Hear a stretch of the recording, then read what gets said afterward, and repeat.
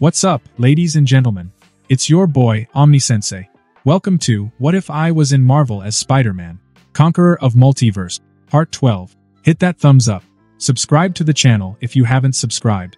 Also, remember to check out the original story, link in the description. Without further ado, let's get into it.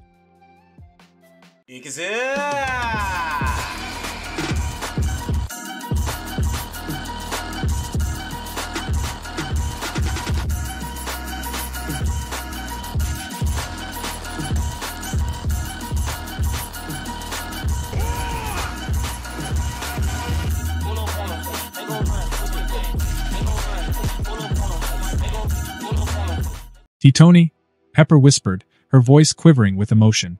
Tony managed a weak smile. Hey Pep, he said softly. For a moment, Pepper stared at him, as if unable to believe her eyes. Then, the dam broke and tears spilled down her cheeks. She launched herself at Tony, wrapping her arms tightly around him, and he returned the embrace just as fiercely.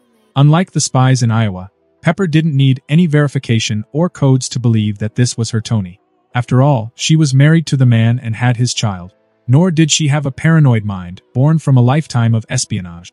You're really here, Pepper choked out, her voice filled with joy and disbelief.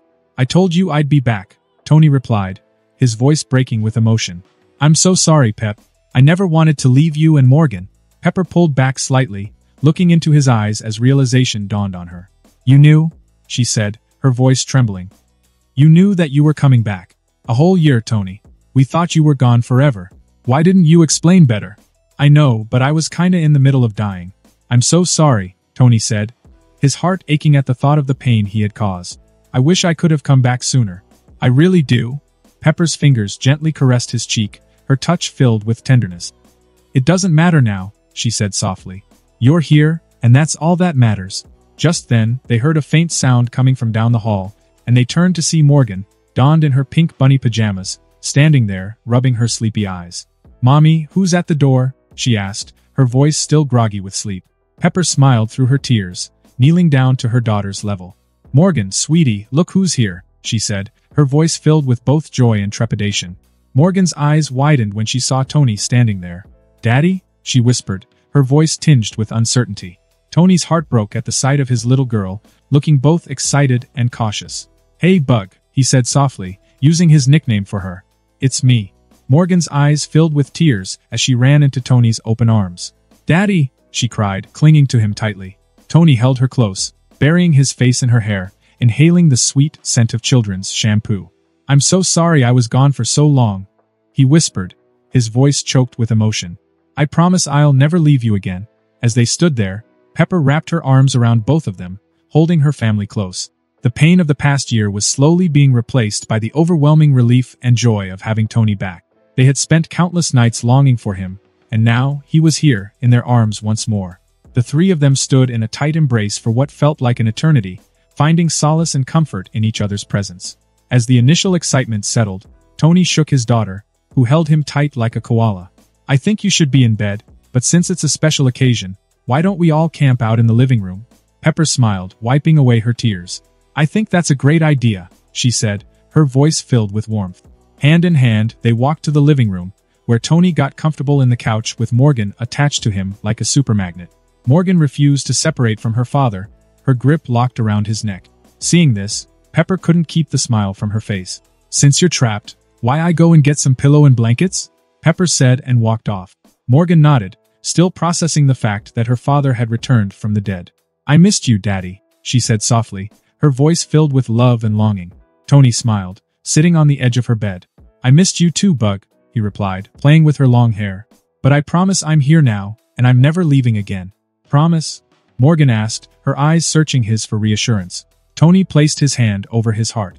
I promise, he said, his voice unwavering. I love you both so much and I'll always be here for you. Morgan pulled her head up, staring at her father with a frown. No, you have to say it right, she practically ordered. Huh? Oh. Tony was confused for a moment before realizing what she meant. I love you 3000, he said, bringing a blooming smile to her face as she resumed her position, glued to his body. Soon enough, Pepper joined them on the couch, bringing along all sorts of pillows and blankets, and the three of them cuddled close, reveling in the feeling of being together again. As the night stretched on, they shared stories, laughter, and tears, catching up on all that had happened during Tony's absence. For Morgan, it was a night she would never forget. Her father had come back from the dead, and she held on to him as if afraid he might disappear again. But as Tony tucked her in and kissed her forehead, she felt safe and loved, knowing that he was truly back for good. As they finally drifted off to sleep, Tony found himself overwhelmed with gratitude and love. He had been given a second chance at life, and he wasn't going to waste it. With his family by his side, he knew that no challenge was too great, and he was determined to make every moment count. And so, as the night turned to dawn, Tony Stark, the Iron Man, found himself surrounded by the two most important people in his life. The pain of the past year was still there, but it was now overshadowed by the joy of being together again. Time skip, 1 week. It didn't take long for the news of Tony Stark resurrection spread like wildfire across the globe, capturing the attention of the general public and sending news stations into a frenzy. Reporters scrambled to cover the astonishing story, trying to make sense of the seemingly impossible events. Lucky for Natasha, she didn't have much to gain by stepping out into the public again, so she was able to stay dead, so to speak. Tony, on the other hand, has a family, a large fortune, and a very successful company, so he had to step out into the light sooner or later. On television screens and news websites, headlines blared with excitement and curiosity. Avenger, Return from the Dead, Stark, Back from the Beyond, and the Marvelous Resurrection. How did he do it? As the news broke, people everywhere stopped in their tracks, unable to believe what they were hearing. Social media erupted with a mix of shock, skepticism, and joy. Memes and fan theories flooded the internet, with people speculating on how such a miraculous event could have occurred. Journalists sought expert opinions from scientists, historians, and even conspiracy theorists, trying to find a rational explanation for the unexplainable. But the consensus was clear. Tony Stark was indeed back among the living.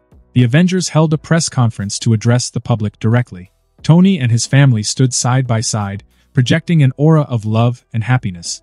Questions from reporters came in rapid-fire succession, but Tony faced them with composure and candor, opting to just say a short speech before heading home. Yes, I actually died a year ago. Yes, I'm now alive. No, I'm not an alien or dimensional shapeshifter. I hope that clears things up. Now, if you guys don't mind, I promise to take my daughter to the park. Iron Man out. He gave the reporters the peace sign and walked off, followed by Pepper, Morgan, and Happy, who would be driving for them. For the weeks to come, news stations continued to broadcast updates and stories, diving into the details of Tony's return to the living. The excitement of it all seemed to slowly give way to a renewed sense of hope and optimism. The world knew that if the Avengers could overcome death itself, then there was no challenge they couldn't face. The swirling energy engulfed Peter and Lily, transporting them back to their universe and their home. As the bright lights faded away, they found themselves standing in the familiar kitchen of their house. Peter's girlfriend and Lily's mother, MJ, was nowhere to be seen. "Dad, we're back," Lily called out, happy to be home. Peter nodded and let out a relieved sigh. "Finally back home," he said, his voice tinged with exhaustion. After all, he had been universe hopping for a while now. But as they stood there, they noticed something odd. The house was in a state of chaos. All of the doors were open, including the cabinets for some reason, not to mention the mess. "Dad, where's Mom?" Lily asked, her brow furrowing with concern. "She was here when I left." Peter's heart skipped a beat as he looked around, calling out for MJ. "MJ, MJ, are you here?" A distant voice echoed from the living room. "Lily? Peter? Is that you?" They rushed out of the kitchen and found MJ pacing nervously in the living room. As soon as she saw them, she let out a mix of relief and frustration. "Lily Parker, where have you been? I've been looking everywhere for you," she shouted, both happy for her return and irate for her leaving. Peter stepped forward, trying to explain. "We got caught up in something. A bit complicated, but we're back now, safe and sound." Lily nodded. "It's true, Mom. We were in another universe." While MJ was contemplating what she just heard, Peter spoke up. How long ago did Lily disappear?" MJ's eyes narrowed as she checked her phone. "About half an hour," she revealed as she scooped Lily into her arms. "I was about to call Tony and have him scour the city's cameras for her, but thankfully she's back." "I missed you, Mom," Lily said, giving her mother a hug. Peter leaned against the wall, allowing them to have their moment. "As you can probably tell, it's been more than 30 minutes for us," he reveals, explaining their little adventure across the multiverse. MJ embraced her daughter tightly, trying to hold back tears. "So it's been a few days for you?" she asks, and Lily nods into her shoulder. Peter joined the hug, and the three of them stood there, cherishing the moment of being reunited. After a few moments, Peter pulled back and smiled at MJ. Sorry for all the trouble. But we're home now, and that's what matters. MJ couldn't help but smile back, her heart filled with love for her little family. Well, you better not disappear like that again, okay? It's not good for my nerves. We promise, Lily said, giving her mother a mischievous grin. At least not without a good reason. Peter chuckled, shaking his head. I'll be looking into a way to stop any sort of forced multiverse travel, so you don't have to worry.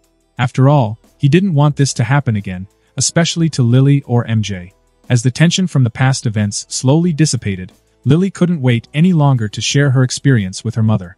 She excitedly recounted their adventure, from meeting the alternate Spider-Man to the confrontation with the villains, and finally, bonding with Venom.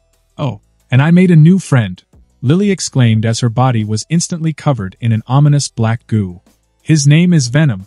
She spoke through Venom's fanged mouth, her voice monstrous and distorted. After a long explanation, Lily managed to convince her mother that Venom wasn't a threat to her or anyone else. The three of them got to work cleaning up the mess MJ unintentionally created while frantically searching for Lily. Once the house was back in order, Lily turned to her father expectantly. Can you teach me magic now? You promised, she said, looking up at him with puppy dog eyes. MJ perked up upon hearing this. Can I learn magic too? MJ asked, matching her daughter's manipulatively cute expression. You don't have to teach me much. I just want to be able to open portals. Peter sighed in exasperation.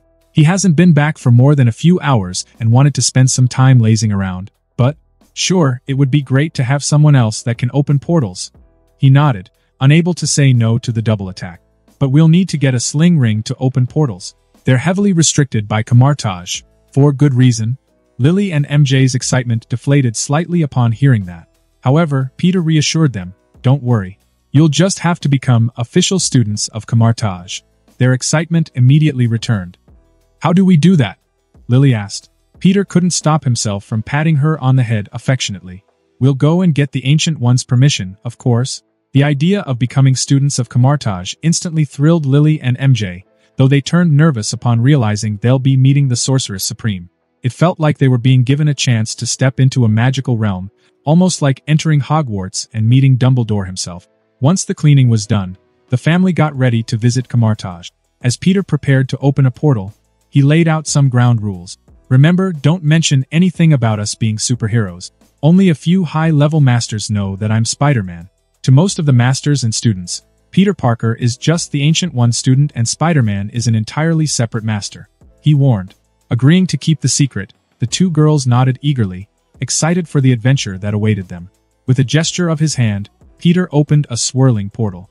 Stepping through, they found themselves in the grand foyer of Camartage, a marvel of ancient architecture. The high, intricately designed ceilings adorned with ornate carvings and hanging tapestries greeted them, and the wooden walls were adorned with odd, runic carvings, filling MJ and Lily with awe and wonder. This place is amazing, MJ whispered, taking in the surroundings. Yeah, it's like something straight out of a magical story, Lily chimed in, her eyes wide with excitement. As they were about to venture further into the sanctum, they heard a knock at the door. Surprised to find someone at the entrance of the mystic realm, Peter strolled over and opened it to see a bearded, disheveled, and dirty man standing there. It was Dr. Strange. Insert picture of Dr. Strange here. Hello? Dr. Strange greeted, looking at Peter with both confusion and suspicion.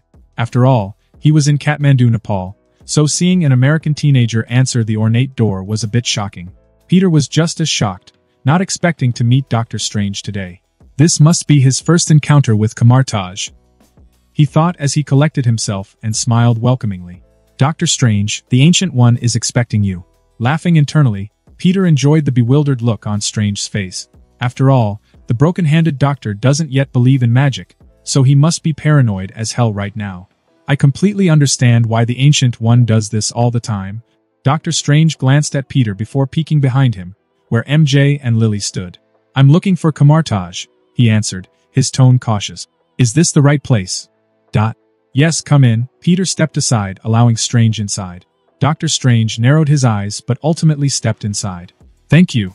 As he led Dr. Strange inside, Lily and MJ couldn't help but be intrigued by the new arrival. Lily was just about to say hello, since she knew Dr. Strange from Tom's universe, but one glance from her father told her to keep her knowledge to herself. As he closed the door behind them, Peter motioned to Lily and MJ. "This is my girlfriend MJ and our daughter Lily. They're here to become students of Camartage." Strange turned to Peter, eyeing him skeptically. "Your daughter? What are you two 18? He asked, spotting the age problem. After all, it's unlikely that Peter and MJ had Lily when they were 7 or 8 years old. Lily perked up, happy to explain her birth. "Dad made me with magic and technology. I was an artificially intelligence, right?" Strange drawled out, unable to believe a word she said. Peter smirked, enjoying himself. "Anyway, you're here for healing, right?" he asked, eyeing the doctor shaking hands. Strange's eyes widened. "How do you know?" Peter waved him off, as if it wasn't that big of a deal. "That doesn't matter. Why don't you wait here with Lily and MJ? I'll go and get the Ancient One." "That won't be necessary." Just as Peter was about to head off, the Ancient One appeared, greeting them with a serene smile. "Welcome, everyone," she said, smiling toward MJ and Lily warmly. MJ was taken aback by the Ancient One's sudden appearance, momentarily lost for words. Lily, however, beamed with excitement. "You're the Ancient One. Why are you bald?" Peter sputtered, finding it extremely hard to hold back his laughter. "Yeah, teacher, why are you bald? Is it because you're so old?" The Ancient One chuckled softly, though the glare she gave him while Lily wasn't looking told another story. "The honor is mine, Lily. Your father has told me so much about you," she replied before turning to MJ. "You as well, Miss Jones?" MJ hummed nervously. "Hello, ma'am." Nodding towards her, the Ancient One finally turned to Dr. Strange. "Stephen Strange, I've been expecting you." "So I've heard," Strange says, not nearly as weirded out as the first time. Seeing that her favorite part of moments like this was ruined, the Ancient One turned to the most likely suspect, Peter. "You had to ruin it, didn't you?" "What?" Peter shrugged uncaringly. "Are you the only one that gets to freak the guests out?" "All right," Strange shouted in exasperation. "I've had enough. Someone better explain what's going on now. I know this is difficult to comprehend, but magic is real." The Ancient One began her explanation, stepping closer to the doctor.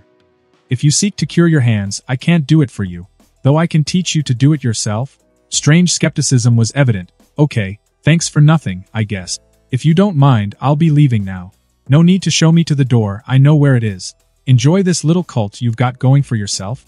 Peter interjected, stopping the doctor in his tracks. "She's not lying, you know? And if you leave now, you'll spend the rest of your life in regret.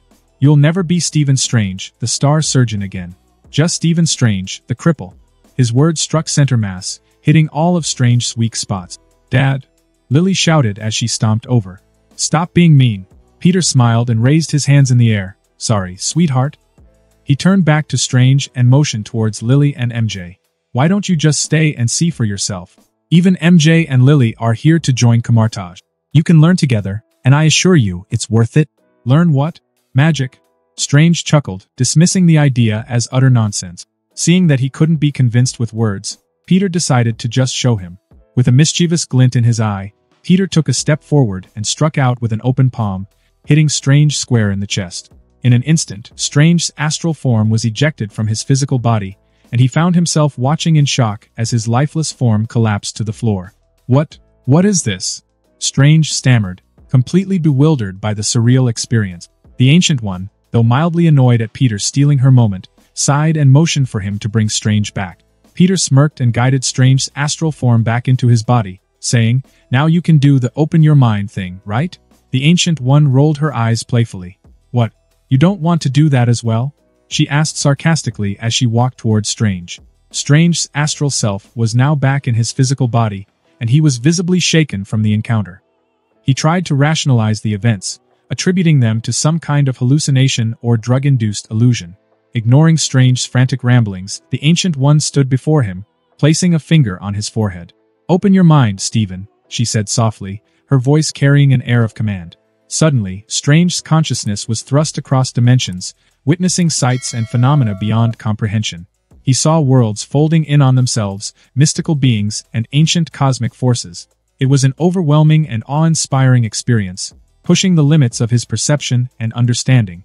When his consciousness finally returned to his physical body, Strange found himself on his knees, humbled by the revelations he had just encountered. He looked up at the Ancient One with newfound respect and a desire for knowledge. "Please, teach me," he implored, his ego shattered and replaced by genuine humility. The The Ancient One smiled, happy with his transformation. "Welcome to Camartage, Dr. Strange," she said, offering her hand to help him up. "Your journey into the mystic arts begins now." Peter watched from the side, pleased to see the movie moment play out in real life, though a frown suddenly marred his face. After all, he knew that this was a sign of what's to come. Eyeing the Ancient One, the teacher that was like an aunt or second mother to him, Peter wondered how he could save her. "I refuse to let you die, whether you like it or not." In the courtyard of Camartage, MJ, Lily, and Dr. Strange stood among the other students, dressed in the traditional gray robes. They were diligently practicing katas, following the instructions of the master leading the training.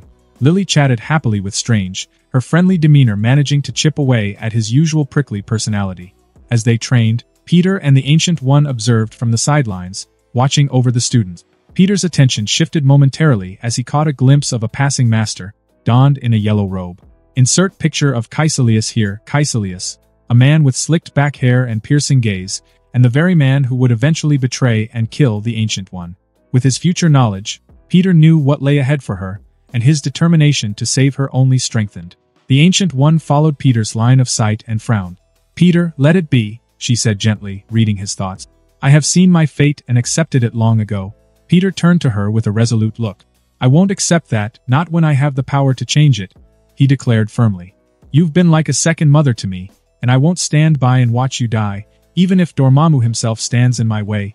The Ancient One couldn't help but be touched by Peter's unwavering determination to protect her.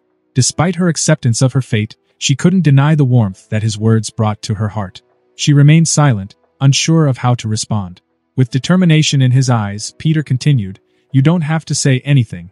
Just know that I won't rest until I find a way to sever your connection with Dormammu and keep you alive. You've done so much for me, and I owe it to you to return the favor." A mix of emotions swirled within the Ancient One as she looked at Peter, this young man who carried the weight of the future on his shoulders. She had come to terms with her destiny long ago, but now she found herself torn. A part of her wanted to accept Peter's offer of hope and salvation, while another part was still resolved to fulfill her destiny. For a moment, the Ancient One's emotions wavered, but she ultimately nodded at Peter, her voice soft yet firm. "Thank you, Peter, but you must understand that some things are beyond our control. Fate has its way of unfolding, and I have seen the countless paths that lead to this moment." "Yeah? Well, fate can go F itself," Peter stated, his voice unwavering. The Ancient One placed a gentle hand on Peter's shoulder, her eyes filled with wisdom and compassion. "I know you mean well, but remember that the choices we make can have far-reaching consequences. Saving me won't end well." Peter shrugged uncaringly. "Then I guess we better prepare," he said resolutely. "I'll protect you and deal with any consequences. Just sit back and leave everything to me." The Ancient One smiled softly, enjoying the feeling of being protected for once. "Do what you will," she said, giving up. "Now, let's focus on the training at hand. There is much for our new students to learn. You know, your daughter is quite skilled." Peter nodded as he turned to see Lily, who has already mastered the katas with ease. "Well, she's my daughter, so it makes sense." He smirked smugly. Hours later, in a secluded courtyard within Camartage, Peter stood with MJ and Lily, ready to begin their magical training. The courtyard was surrounded by tall, ancient walls covered in intricate runes, giving it an air of mystique and secrecy. "Alright, let's start with the basics," Peter said with a warm smile. "The first thing you need to do is focus your mind and tap into the energy of the universe. We call it Eldritch energy. 80% of what you'll learn here is all about channeling that energy and shaping it with your will." MJ and Lily listened intently, eager to learn. They both knew that this was a rare opportunity to delve into the world of magic, and they weren't going to waste it. Peter demonstrated a simple spell, conjuring a small ball of light in his palm. "See? It's all about visualization and belief. You have to believe that you can do it," he explained. MJ nodded, her determination evident. "I'm ready to give it a try," she said, closing her eyes to concentrate. Peter guided her through the process, helping her visualize the energy flowing through her body and focusing it into her hand. After a few attempts, a tiny spark of light appeared in her palm, bringing a smile to her face. Lily clapped excitedly, her eyes shining with admiration for her mother. "That was awesome, Mom." Encouraged by her daughter's praise, MJ continued to practice, honing her newfound magical abilities under Peter's watchful eye. "Now, it's your turn, Lily," Peter said, turning his attention to his daughter. "Remember, you already have a connection to magic thanks to your unique origins. Just embrace that connection and let the magic flow through you. Lily took a deep breath and closed her eyes, focusing on the magic within her. She imagined herself as a conduit, channeling the energy from the universe. With a burst of energy, her hands started to emit a faint golden glow, far more impressive than her mother. "That's it, Lily. You're a natural," Peter praised, proud of his daughter's progress. Lily beamed, feeling the magic surge through her veins. "This is so cool. Can I try something else?" "Of course," Peter chuckled. "Let's move on to something a bit more challenging." Over the next few hours, Peter patiently guided MJ and Lily through various magical exercises and spells. They learned how to create protective shields, and even manipulate objects with a weak form of telekinesis. As the sun began to set, the trio took a break, sitting together on a nearby bench. MJ and Lily were both excited and exhausted from their magical training. "Thank you, Peter," MJ said, her voice filled with gratitude. "You're an amazing teacher." Lily nodded enthusiastically. "Yeah, Dad, you're the best." Peter chuckled, ruffling Lily's hair affectionately. "It's my pleasure," he said as he checked the time. "It's getting late. We should head home." The night was dark and shrouded in secrecy as Caecilius gathered his followers in a hidden chamber within Camartage. The flickering candlelight cast eerie shadows on their faces as they prepared a very forbidden ritual. "Are you sure about this, Caecilius?" one of his loyal zealots asked hesitantly. "Tapping into the dark dimension is dangerous." Caecilius glared at the doubter with unyielding conviction. "The Ancient One hoards power from the dark dimension for herself," he retorted. "We deserve to know the truth and claim our own power. Dormammu will grant us the immortality and strength we seek." Nervous glances were exchanged among his followers, but they were all united in their desire to defy the Ancient One's teachings and forge their own path. They surrounded a carefully arranged pattern of runes and symbols on the floor, ready to channel their combined energies into the spell. With determination in his eyes, Caecilius led the chanting, his voice resonating with power. "Astropi thalassa puer mysticin agalios arcanos magike phoibos dactylos, nymphae thavmata, theocilia." The words spoken were ancient and forbidden, invoking the very essence of the dark dimension itself. The chamber began to hum with energy as the ritual intensified. As the incantation reached its climax, the room seemed to pulse with an otherworldly aura. A swirling vortex of darkness materialized in the center of the rune pattern, and the air grew thick with an oppressive presence. A distorted voice echoed from the void, surprising everyone. "Who dares touch my dimension?" Caecilius stepped forward, undeterred by the ominous response. "I am Caecilius, and we are seekers of the truth," he proclaimed. "We wish to make a pact with you." The darkness in the center of the vortex seemed to shift, as if contemplating Caecilius' proposal. Dormammu, a cosmic entity beyond comprehension, had little interest in the affairs of mortals, but the audacity of these sorcerers had piqued its curiosity. "You seek my power," the distorted voice replied. "What do you offer in return?" "We offer loyalty, servitude, and the Ancient One," Caecilius declared, knowing that the Ancient One was feeding off of his dimension without an ounce of repayment for countless years. "We will be your devoted disciples." Dormammu's presence seemed to grow stronger, seeping into the chamber like a chilling wind.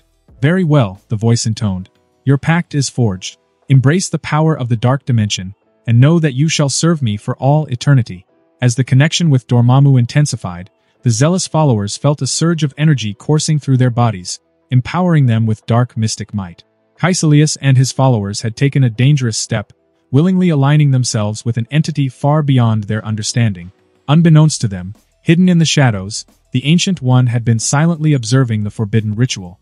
Her face expressionless, but her mind racing. "Where did I go wrong?" she wondered, her eyes lingering on Caecilius. After all, seeing one of the masters she trusted the most betraying her in real life was far different than her usual visions of the future. It felt far more real than she imagined it would. Sat at his computer desk while MJ slept in the bed behind him, Peter started formulating a game plan to save the Ancient One. "I already have the resurrection elixir, which can keep her alive, but now I need to find a way to sever her connection to the dark dimension." In the heart of the night, whilst Peter worked diligently on finding a way to help his teacher, a dark and sinister presence loomed over Camartage. The ancient compound, usually cloaked in an aura of tranquility, was now gripped by an ominous aura that sent shivers down the spines of its inhabitants. Caecilius, flanked by his devilishly empowered zealots, moved stealthily through the shadows, their footsteps masked by a veil of magic. With their knowledge of Camartage's defenses and the element of surprise on their side, they navigated through the countless secret passages and concealed corridors, steadily advancing toward their nefarious goal. As they approached the secluded library housing the vast repository of mystical knowledge, Caecilius signaled his followers to halt. His eyes glinted with an unholy fervor as he envisioned the power contained within those ancient tomes. The librarian, a venerable sorcerer well-versed in the secrets of the arcane, was lazily guarding the entrance to the restricted section. Oblivious to the impending threat, he was engrossed in the study of an ancient grimoire, illuminated only by the flickering light of a candle.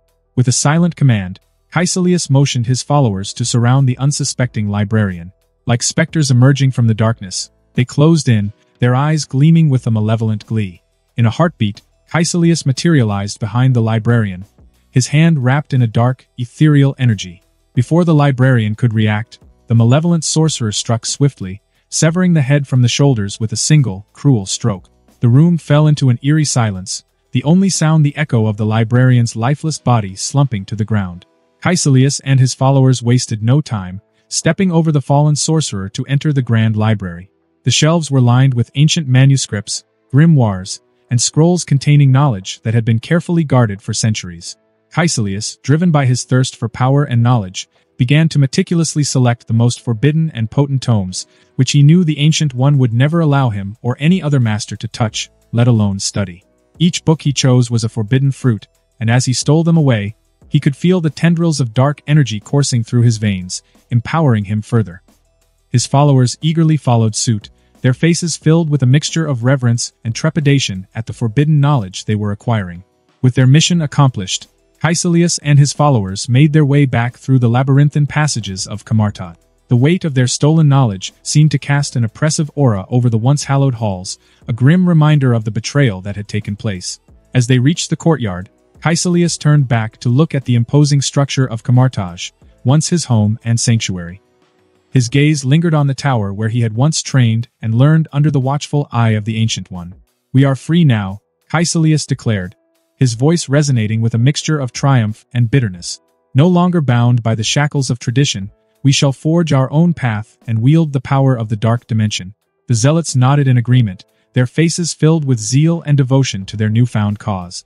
With their stolen knowledge, they believed they could reshape the world according to their desires, heedless of the consequences. Together, Caecilius and his followers vanished into the night, leaving Camartage behind them. Their departure marked the end of an era and the beginning of a dark chapter in the history of the mystic arts. The next morning, in the aftermath of their betrayal, the inhabitants of Camartage would awaken to a grim reality. The beheading of the librarian and the theft of many books in the forbidden section sent ripples of alarm throughout the compound, leaving the sorcerers to grapple with the security breach and the implications of Caecilius' actions. Even the students, like Strange, who weren't privy to much information, heard about the theft. "Even the world of magic has its problems, I suppose," he thought. The Ancient One, as ever, remained resolute and calm in the face of adversity.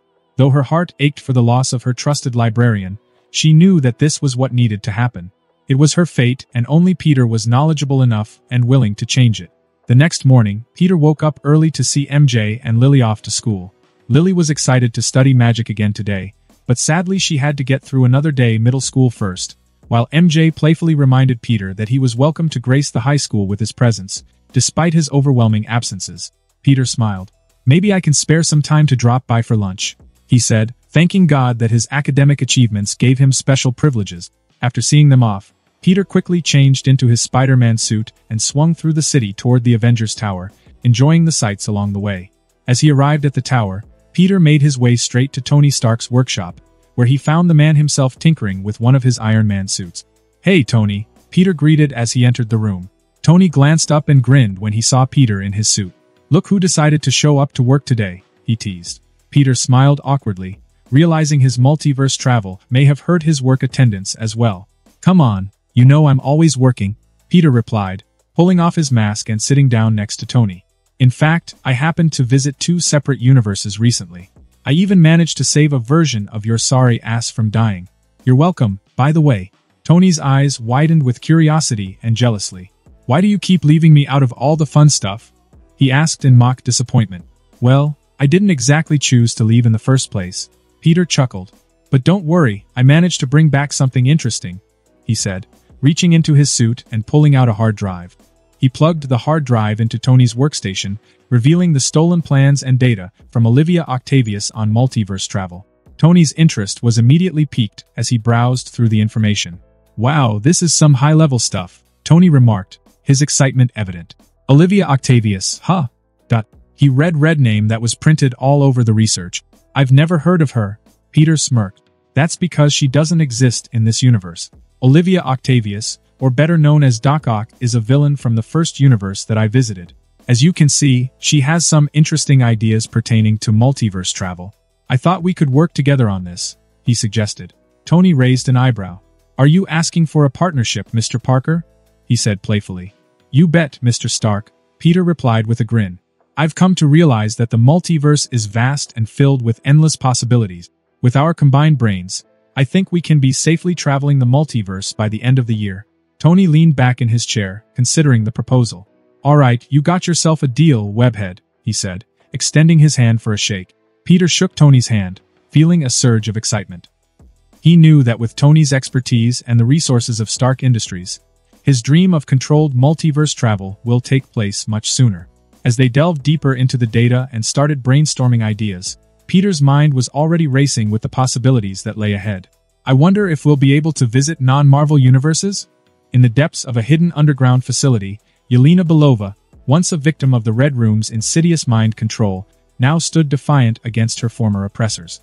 The bloody corpse of a rogue widow laying before her was a haunting reminder of the life she had once been forced to lead, a life of violence, manipulation, and heartless obedience. Insert picture of Yelena Belova here. Yelena was sent by the General Dreykov, the commander of the Red Room, to kill a traitorous widow, but in the process, Yelena was exposed to some sort of gas, which immediately freed her life of all foreign control. Her mind was free, her will her own. But sadly, it was too late for her target. The woman who managed to free her of her shackles was already dead. And as the dust settled and Yelena emerged victorious, the rogue widow lay defeated, her body still and lifeless. A mixture of sorrow and relief washed over Yelena. She had killed the woman who helped her, acting as nothing but a puppet dancing on the strings of the Red Room's puppeteers. But now she was free. In the aftermath, Yelena felt a momentary dizziness, her consciousness clouded by the after effects of the antidote. Her mind experiencing freedom for the first time in a long while, leaving Yelena in a daze. Soon enough, realization dawned on her. The gas she inhaler was an antidote, a serum designed to neutralize the Red Room's mind control agent. It was a chance encounter that had freed her from the chains that had bound her mind and soul for so long. With her mind finally her own, Yelena knew what she had to do. She couldn't waste this opportunity. She had to help others still enslaved by the Red Room's control. Raiding the dead widow's supply of antidotes, Yelena packed everything up and ran off, disappearing into the night. Days later, after a long and stealthy journey, Yelena Belova, a former Black Widow, stood outside the towering structure of the Avengers Tower in New York City, her backpack filled with the few vials of antidote that she could find. Her heart raced with nervous anticipation, unsure of how her sister would react to her sudden appearance. Taking a deep breath, Yelena walked into the lobby, her confident demeanor masking the turmoil inside. The receptionist looked up from her desk, a friendly smile on her face. "Hello, welcome to Avengers Tower. How can I assist you?" the receptionist asked politely. Yelena's mind raced for a moment, searching for the right words. "I'm here to see Natasha Romanoff," she said, trying to keep her voice steady. "Tell her sister's here to visit." As Peter and Tony continued to work on Olivia Octavius's research, their minds fully engrossed in the fascinating possibilities of multiverse travel, Jarvis's voice suddenly echoed through the intercom. "Mr. Stark, there's a woman here to see Natasha Romanoff. She claims to be her sister." Tony looked up, slightly surprised. "Natasha has a sister? I didn't know that," he mused, scratching his head. Curiosity got the better of Peter as he recalled the Black Widow movie. "Jarvis, what's her name?" he asked. "One moment," Jarvis replied as he went quiet for a moment. "She says her name is Yelena Belova, but I can't seem to find a registered individual matching her description under that name." "Yelena Belova?" Tony's mind whirred, trying to recall any information about her. He couldn't remember Natasha ever mentioning a sister named Yelena. "Send her up to my office," Peter said, trying to portray confusion in his voice. "I'll handle it from here." Standing from his seat, Peter quickly donned his mask. He gave Tony a sheepish smile. "Sorry, Tony. Duty calls. I promise I'll be back soon." Tony huffed in mock annoyance. Sure, go save the day. I'll just be here, unlocking the secrets of the multiverse," he teased. Peter chuckled as he walked out of the workshop, leaving Tony to his devices. As he made his way up to his office, he contemplated Yelena's arrival. She never showed up like this in the movie. Although the small change alarmed him, this may actually work out for the better. Yelena couldn't have contacted the Avengers in the movie, because it was just after the Civil War, but thankfully, Peter has been able to avoid any mess like that from cropping up. The Avengers were completely united, at least for the time being. Peter suddenly remembered something. Wait a minute, shouldn't Wanda and her brother pop up soon? In the heart of the Avengers Tower, Peter sat in his office, awaiting his guest. He impatiently tapped his fingers on the surface of his desk, contemplating how to handle the situation. He couldn't help but imagine a division of badass Black Widows working under him, and as he thought of that, some rather naughty images filled his mind. But as soon as they came, another image overlapped every single one of them. It was MJ, her eyes glowing menacingly in a red hue. She held a sharp blade in hand, eyeing his family jewels with a sharp glare. Finally, the door to his office opened, and Yelena Belova stepped inside. Her eyes widened in surprise as she saw Spider-Man waiting for her.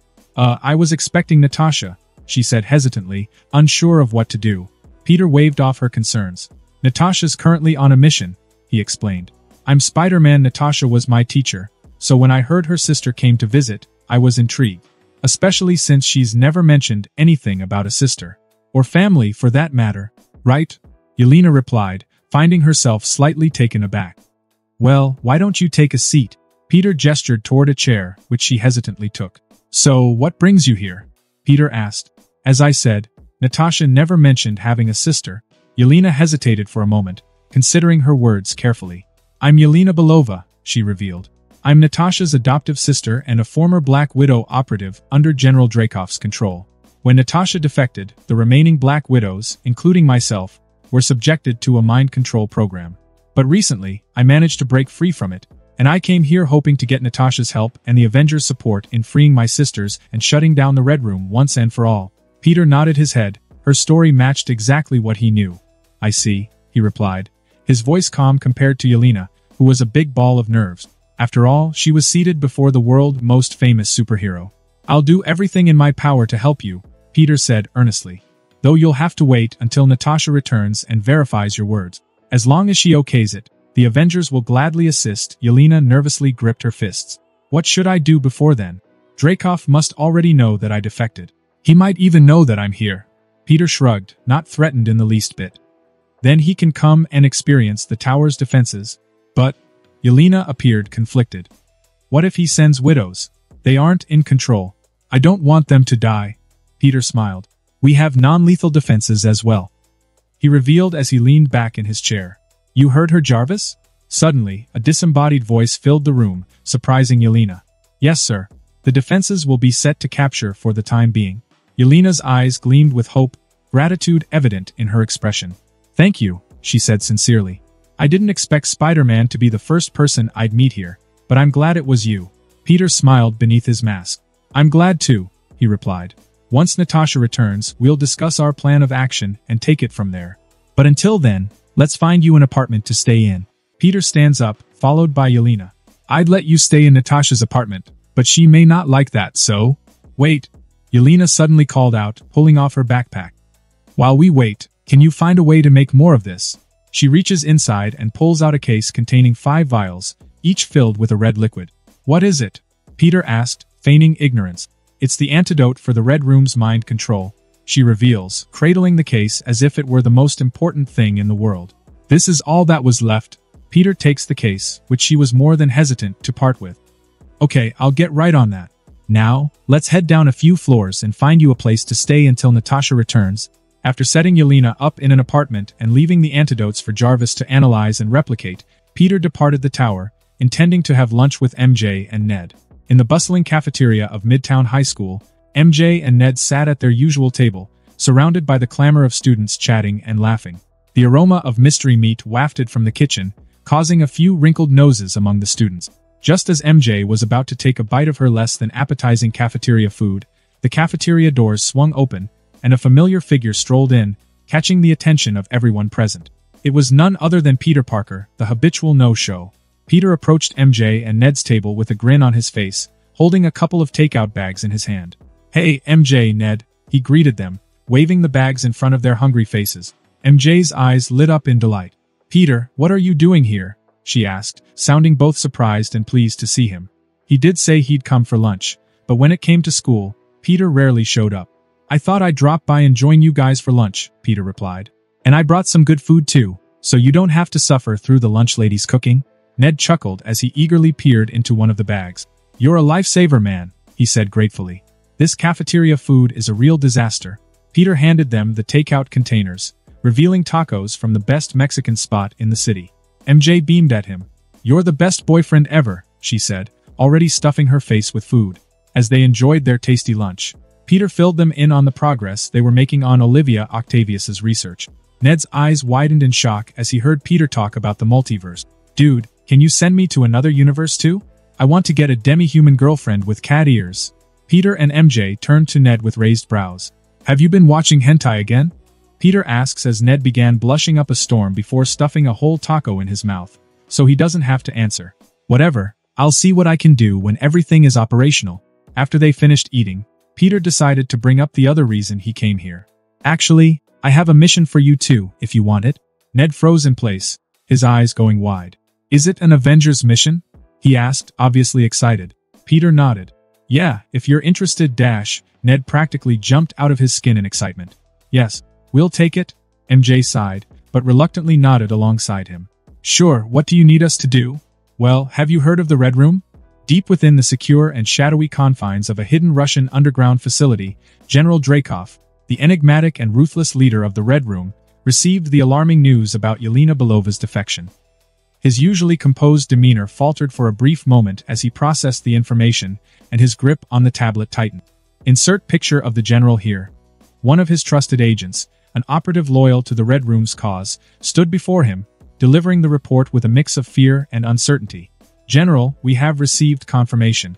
Yelena Belova has defected from the Red Room," the agent reported, keeping his head lowered in deference. Dreykov's eyes narrowed, his mind already calculating the implications of Yelena's betrayal. "Tell me everything," he demanded, his voice steely and cold. The agent hesitated for a moment, aware of the general's formidable reputation for dealing with those who failed him. "She seems to have broken free during her last mission," he explained cautiously. "We were unaware of the extent of her programming's instability. By the time we realized, she was gone." Dreykov's jaw tightened, the revelation clearly unsettling him. "And her whereabouts?" he pressed, trying to maintain control over the situation. "We've been tracking her movements, but she's been highly elusive," the agent replied, feeling a tinge of unease. "She seems to be somewhere in the east coast of America." A dangerous glint flickered in Dreykov's eyes. "The Avengers," he repeated, his tone laced with disdain. "She must be trying to find her sister." The agent nodded in agreement, understanding the general's frustration. "We believe she might be planning to expose the Red Room's operations," he continued. "She's a liability, General." Dreykov's expression darkened, and his mind began to devise a sinister plan. "Find her," he commanded. "Bring her back alive if possible. We need to find out how she broke free, but if it's not viable, then at least bring her body back for study." The agent nodded once again, understanding the gravity of the order. "Yes, General," he replied, before quickly leaving the room to execute Dreykov's command. Alone in the dimly lit chamber, General Dreykov contemplated the unfolding situation. Yelena's defection threatened to expose the darkest secrets of the Red Room, and he knew that he could not allow that to happen. The walls of the underground facility seemed to close in around him as he pondered his next steps. That night, Agent Natasha Romanoff returned to the Avengers Tower after completing a particularly easy assassination mission. Her eyes were tired, but her spirit was still strong as she made her way through the familiar corridors of the tower. As she approached the gym, heading to her apartment, she heard the faint sound of training equipment clinking and the rhythmic thuds of punches hitting a heavy bag.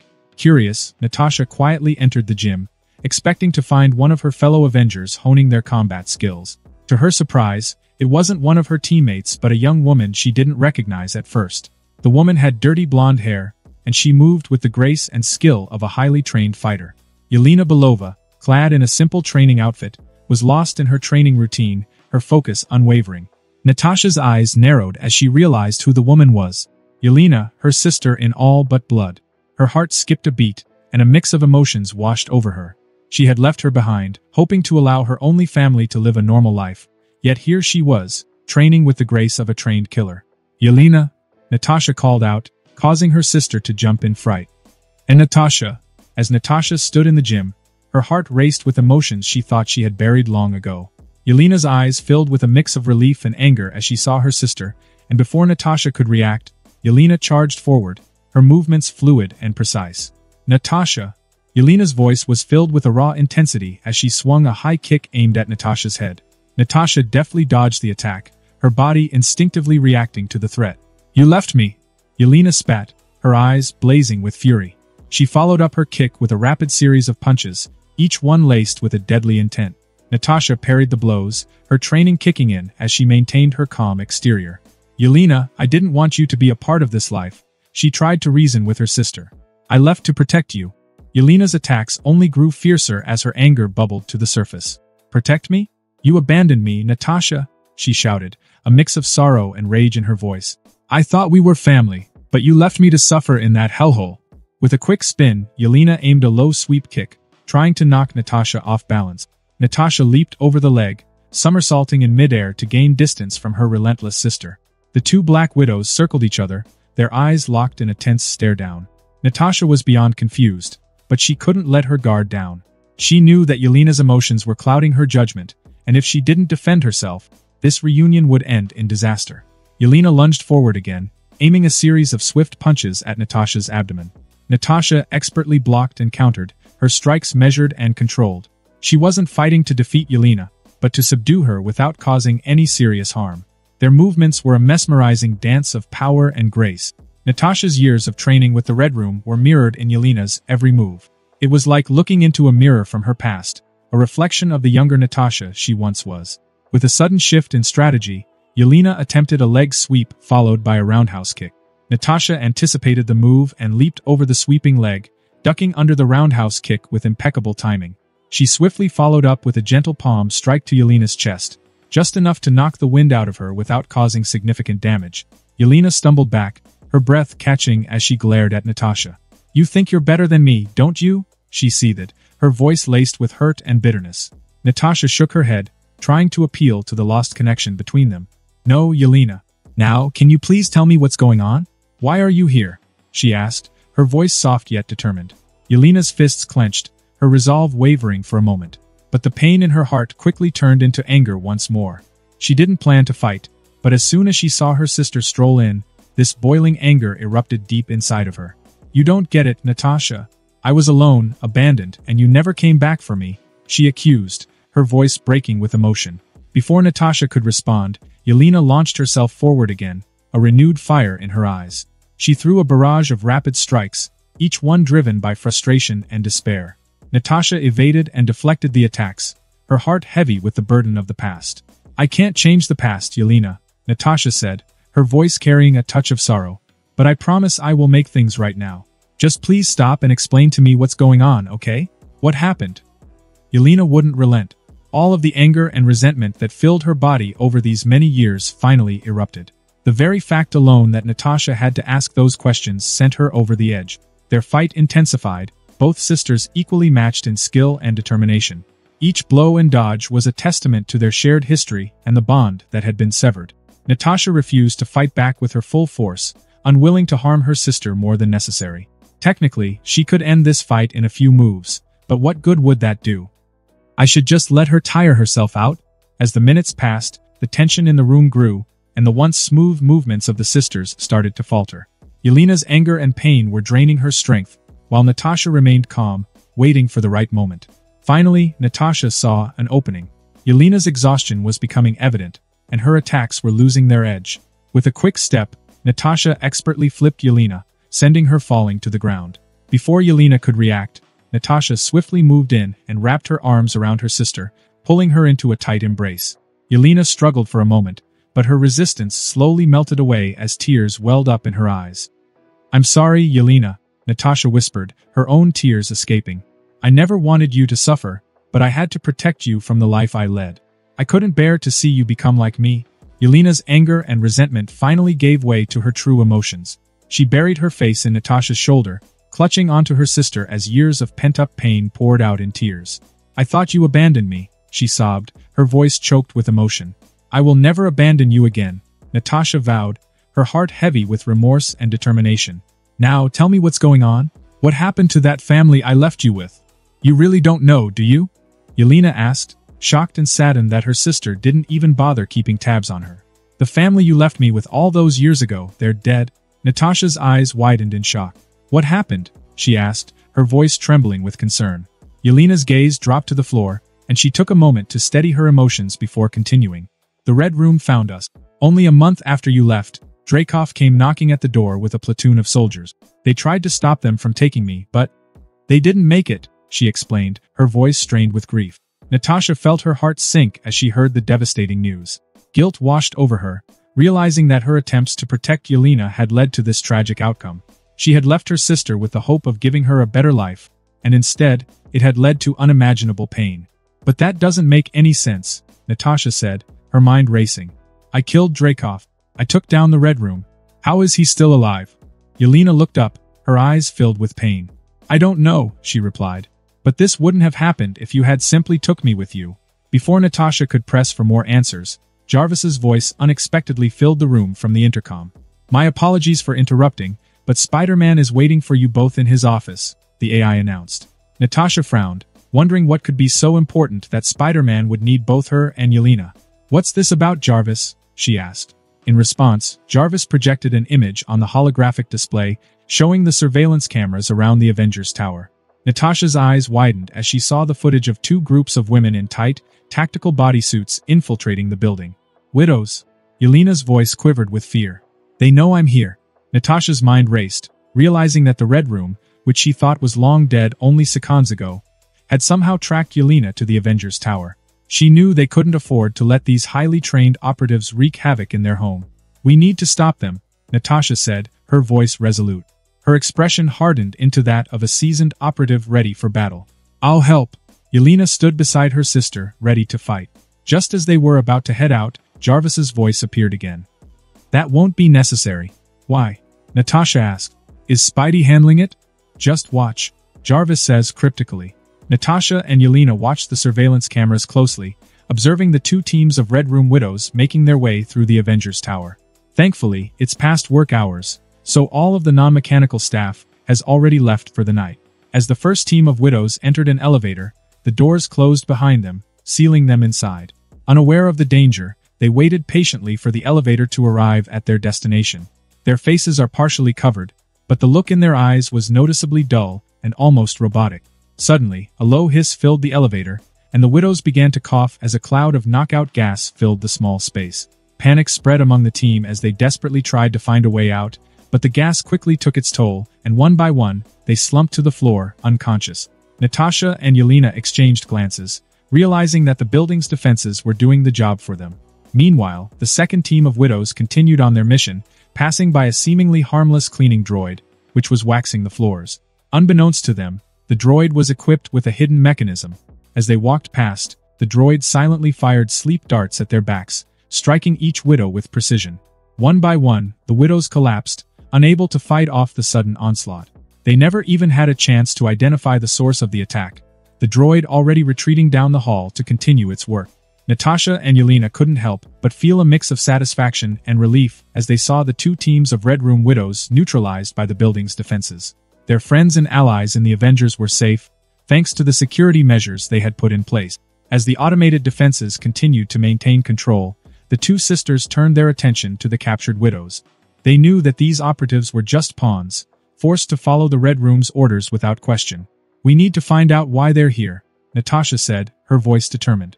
They're here for me, Yelena revealed, her eyes trailing off to the floor. Suddenly, Jarvis's voice appears again. Excuse me, but Spider-Man is waiting. He said, and I repeat, what the hell is taking them so long? In Peter's office, Natasha and Yelena walked in, and Peter couldn't help but notice the complex emotions on their faces.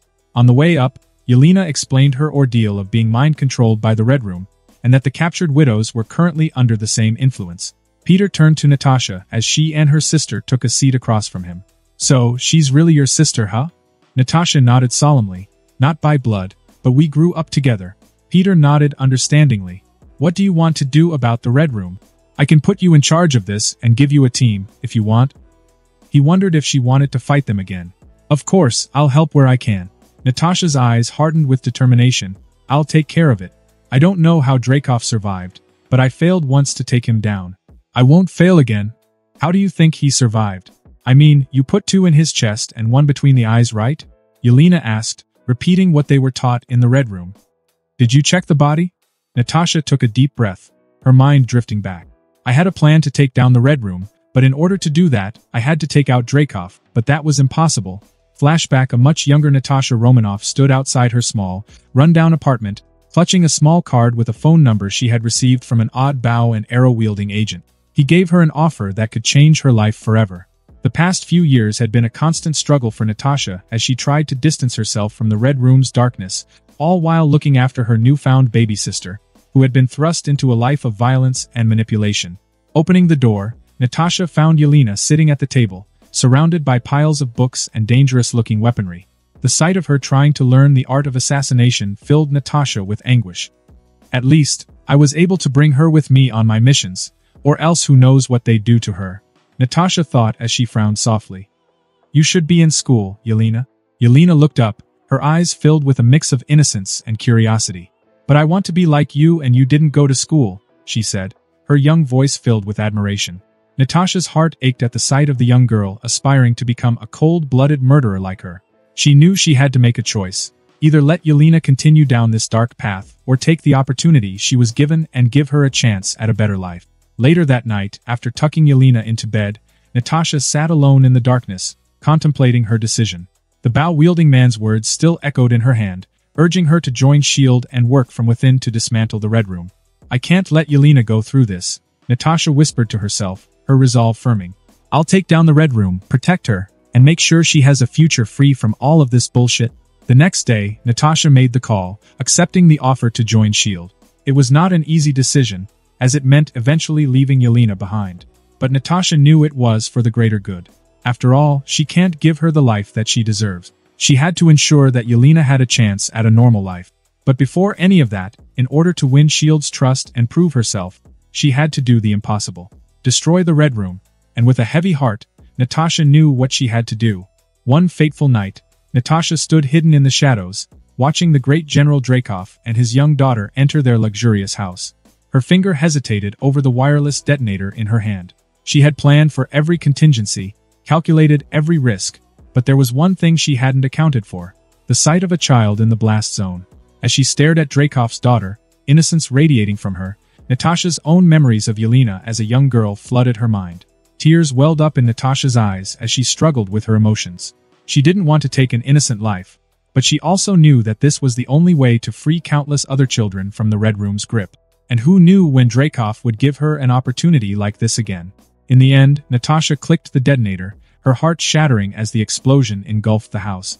She knew that Dreykov's daughter was inside, but she had to remind herself that she was doing this for Yelena and all the other children trapped in this nightmare.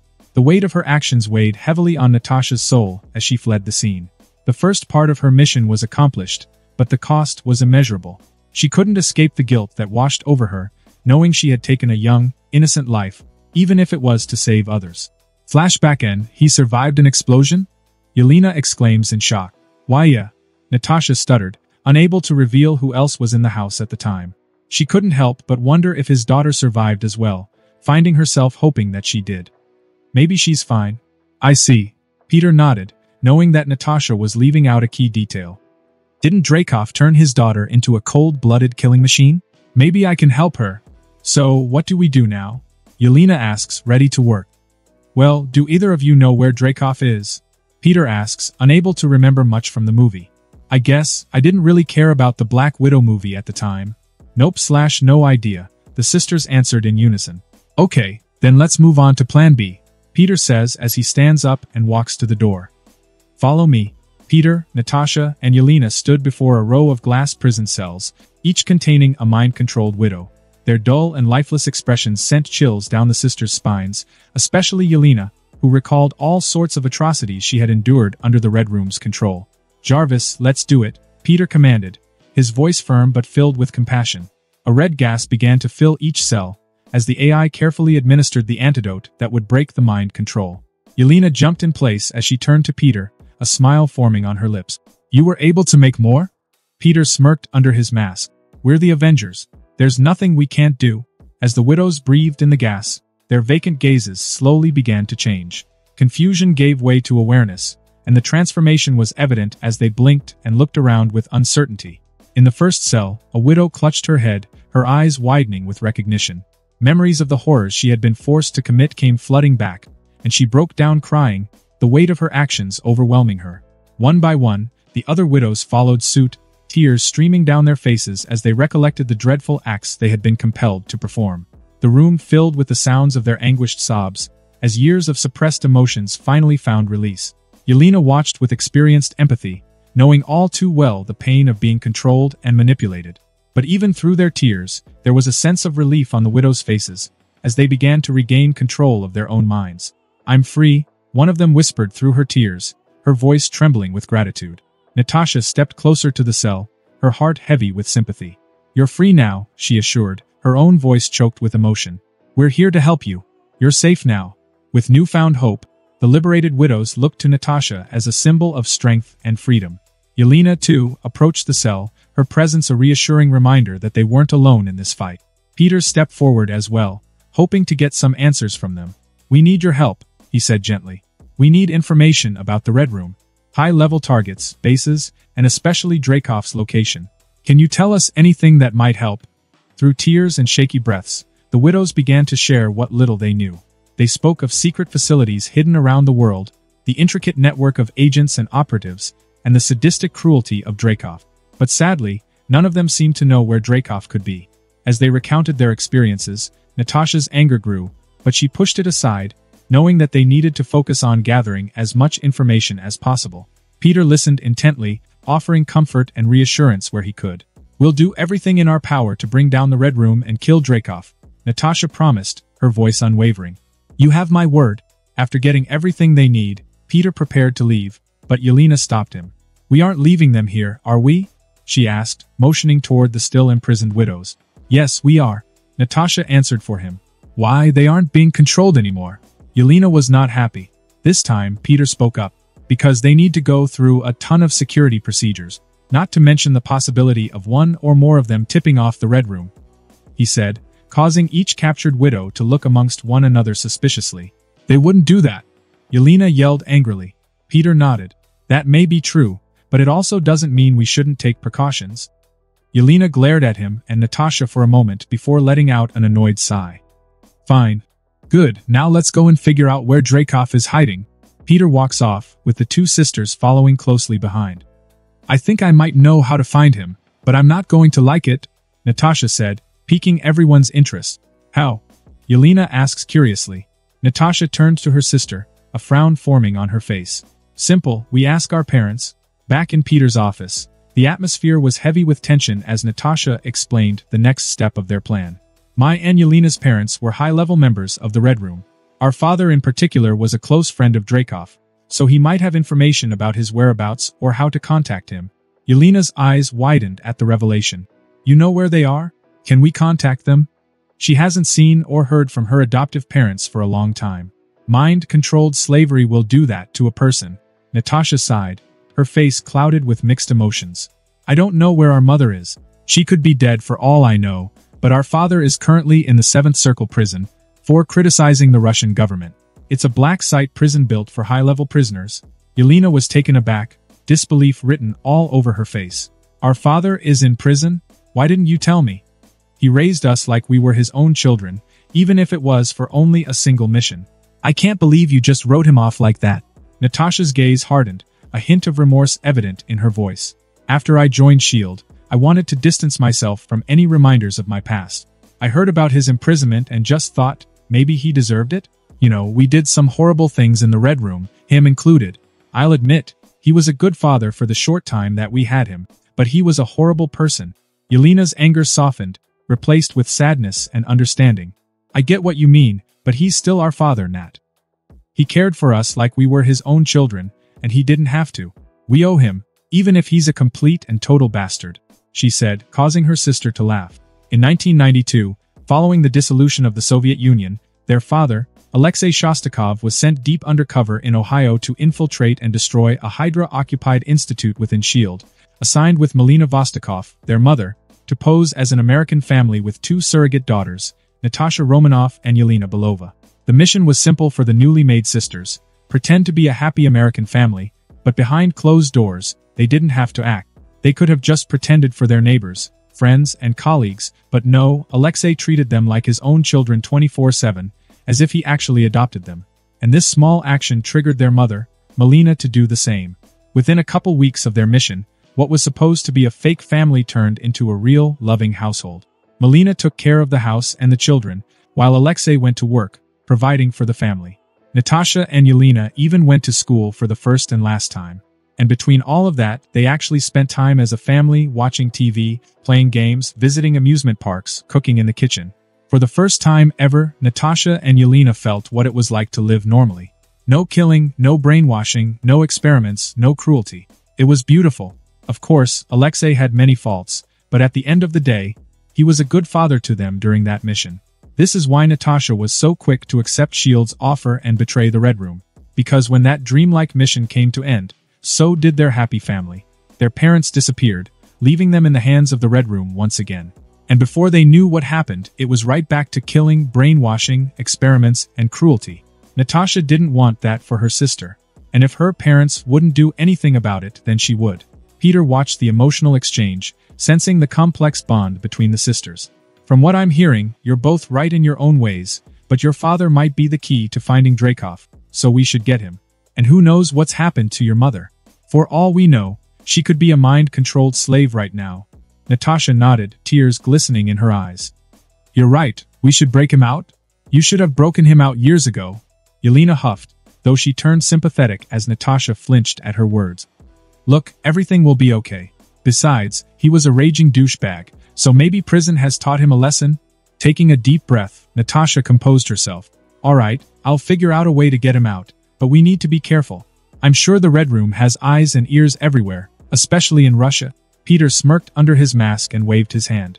Did you forget that I can open portals to just about anywhere? He asks as a golden portal appeared, showing the rocky landscape of the moon. Just get me the prison's coordinates, and I'll have your daddy here in no time. Whoa, Yelena muttered in awe. I heard Spider-Man could open portals, but this is crazy. Natasha nodded. That makes things easier. I'll make some calls. Since it's a black site, we won't be able to get coordinates the normal way, but S.H.I.E.L.D. should have something, she said as she rushed out of the office. A half an hour later, Natasha returned to the office and handed Peter a piece of paper with the precise coordinates of the prison, and he waved his hand, opening a portal to the heavily fortified facility. The trio stepped through the portal, finding themselves in the shadows just inside the prison's high walls. Armed guards patrolled the perimeter, and surveillance cameras were placed at strategic points, watching every move. Okay, we need to be quick and silent, Natasha whispered, her eyes scanning their surroundings. He has to be in a cell designed to contain someone with superhuman abilities, so we need to find a way to get him out without triggering any alarms. Your dad's enhanced? Peter asked, pretending that he didn't already know. Have you heard of the Red Guardian? Yelena asked, as if she were bragging. You mean Russia's Captain America knockoff? Peter answered, a teasing smirk hidden under his mask. Yelena frowned, unhappy. He's not a dash, Natasha interrupted their conversation, an annoyed scowl on her face. Can we please talk about this later? I'd like to break Alexei out without tipping Dreykov off. Yelena huffed. Fine. Peter nodded, his senses heightened as he assessed the situation. Okay, I'll open another portal deep inside the prison. From there, we can try to find his cell. Natasha glanced at Yelena, her expression firm. Stay close to me, Yelena. Yelena nodded, her face resolute. We've got this. Peter waved his hand, creating a second portal inside the prison. They stepped through, finding themselves in a dimly lit corridor with cells lining the walls. Natasha led the way, her years of espionage experience guiding them through the maze-like layout. As they approached Alexei's cell, they could see him sitting in the corner, his large figure hunched over, seemingly lost in thought. Natasha's heart clenched at the sight of her father, and she swallowed back the rush of emotions threatening to overwhelm her. Both good and bad. So, do you have a plan to open that cell? Yelena asked, her voice low. A portal maybe? Peter nodded, stepping closer to the thick metal door. He tapped his knuckles on the door. His hands glowed with a faint, otherworldly light as he began to manipulate the energy around the cell door. The cell door seemed to shake for a moment before shimmering with a golden light. And in front of everyone's shocked gazes, the door disappeared completely. Yelena especially watched in awe as it vanished. Hearing the knock alongside a sudden rush of fresh air, Alexei looked up in surprise, his eyes widening at the sight of his daughters standing before him. Natasha? Yelena?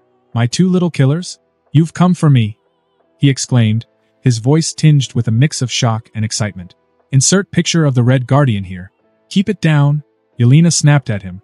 We're here to get you out quietly, not alert the whole of Russia, she said, a small, unnoticed smile tugging at her lips. Natasha stepped forward, hiding all emotion with a blank, annoyed look on her face. Let's go, stop wasting time. Alexei's face softened as he walked up and pulled his daughters into a tight embrace. I never thought I'd see you two again.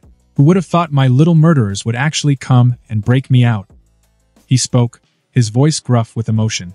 I knew you loved me more than that vixen mother of yours. Yeah, whatever, Natasha muttered, pulling away from her smelly father's grip. Maybe save the hugs for after you take a shower. Yeah, you smell like shit, Yelena agreed. With the three reunited, Peter opened a portal back to the tower and motioned for them to step in. Come on, let's get out here. This place smells like dirty Russian asshole.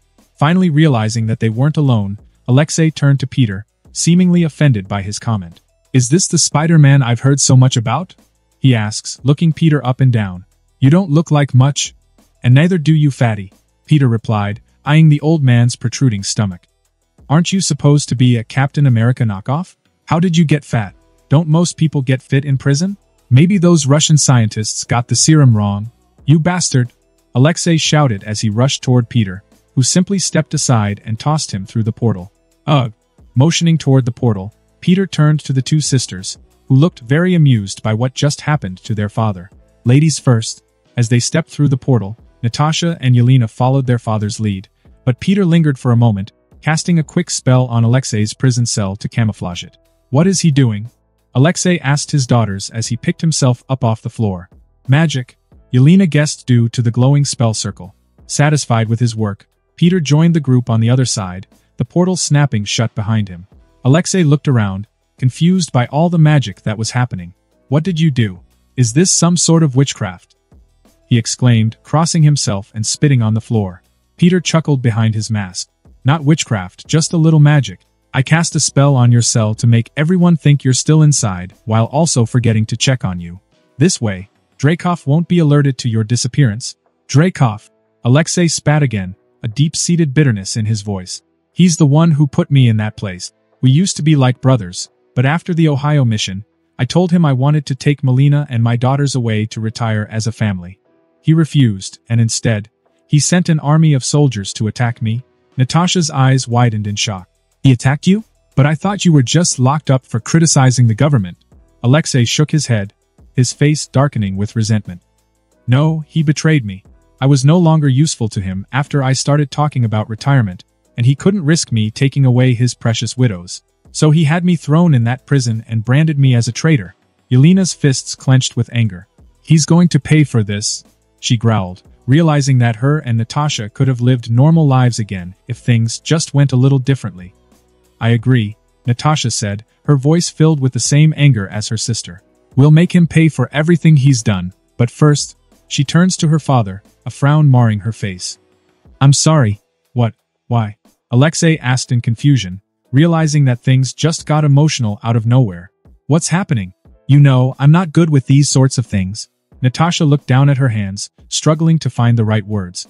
I believed for so long that you left us behind willingly. I thought you abandoned us to the Red Room. Alexei's expression softened with understanding. I can see why you would think that.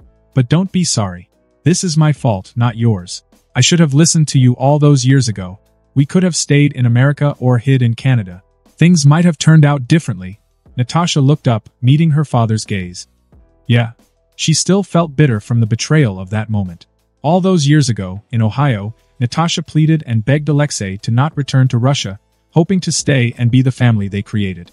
After all, Yelena was only 4 years old. She didn't deserve a life in the Red Room. But sadly, Alexei wouldn't listen to her pleas, thinking he knew better. Alexei sighed, looking at his two grown daughters. I know I can't change the past, but I promise you both, I will do everything in my power to protect you now. I won't let anyone hurt our family again. He says seriously before a playful smile forms on his bearded face. Though we all know you don't need my protection. My little assassins could kill a 1,000-man army in their sleep, and no one would wake up to find the bodies. You take after your mother in that way." The sisters rolled their eyes at his constant mention of their killing abilities. Finally, Natasha broached the topic that they broke him out for. "We need to find Dreykov. Do you have any idea where he might be or how we can get in touch with him?" Alexei thought for a moment before shaking his head solemnly. "I wish I did, but it's been many years since I was a free man. Everything has changed by now. And Dreykov won't trust me anymore after what happened." Yelena frowned, frustration evident in her voice. "So, what do we do then? How do we find him?" Alexei hesitated for a moment before speaking.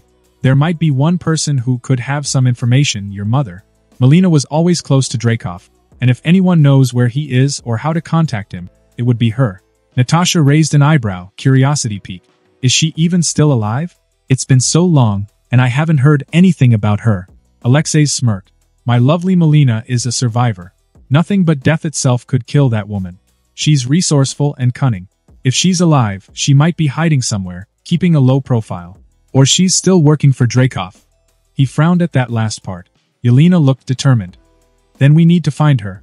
She might be our only link to Dreykov." Peter leaned forward, intrigued by the possibility.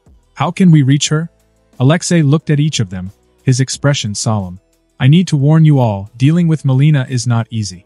She's cunning, manipulative, and sexy vixen. And if she is working for Dreykov, then this could get messy." Natasha's face hardened with determination. "We'll take that risk. And if she is willingly working for Dreykov, then I guess Yelena and I only had one real parent after all." Yelena nodded, her eyes glinting with resolve. "We'll tread carefully, but we have to try." Alexei took a deep breath, mentally preparing himself. "All right then.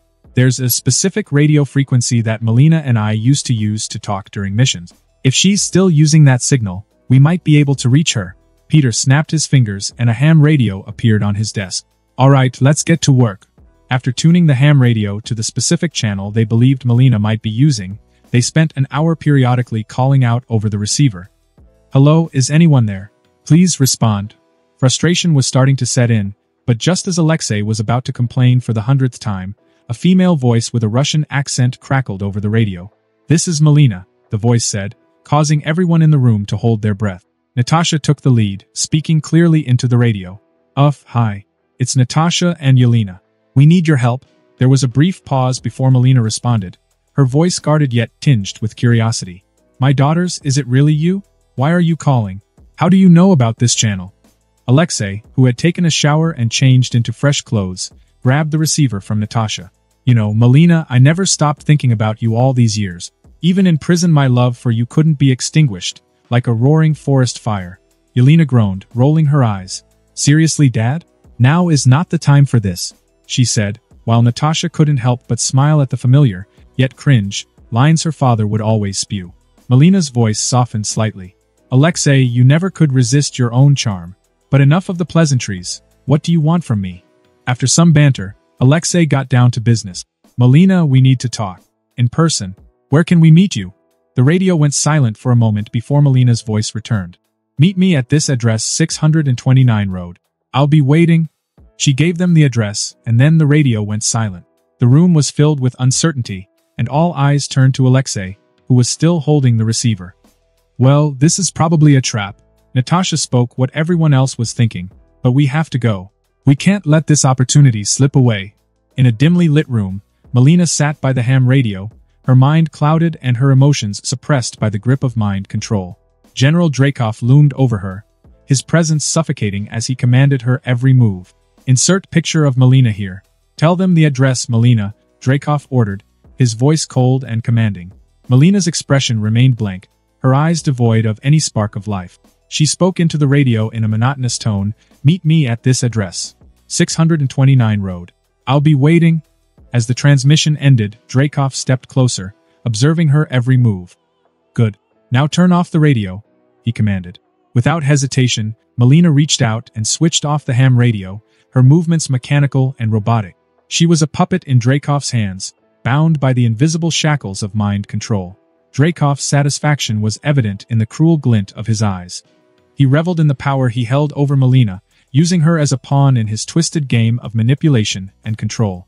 "You will do as I say without question," Dreykov sneered, his voice dripping with malevolence. Melina nodded obediently, her mind locked in a state of compliance. She was a highly skilled agent, once formidable and independent, but now reduced to a mere pawn in Dreykov's grand scheme. For many years, Melina was forced to carry out Dreykov's orders without protest, her free will extinguished by the relentless grip of the mind control.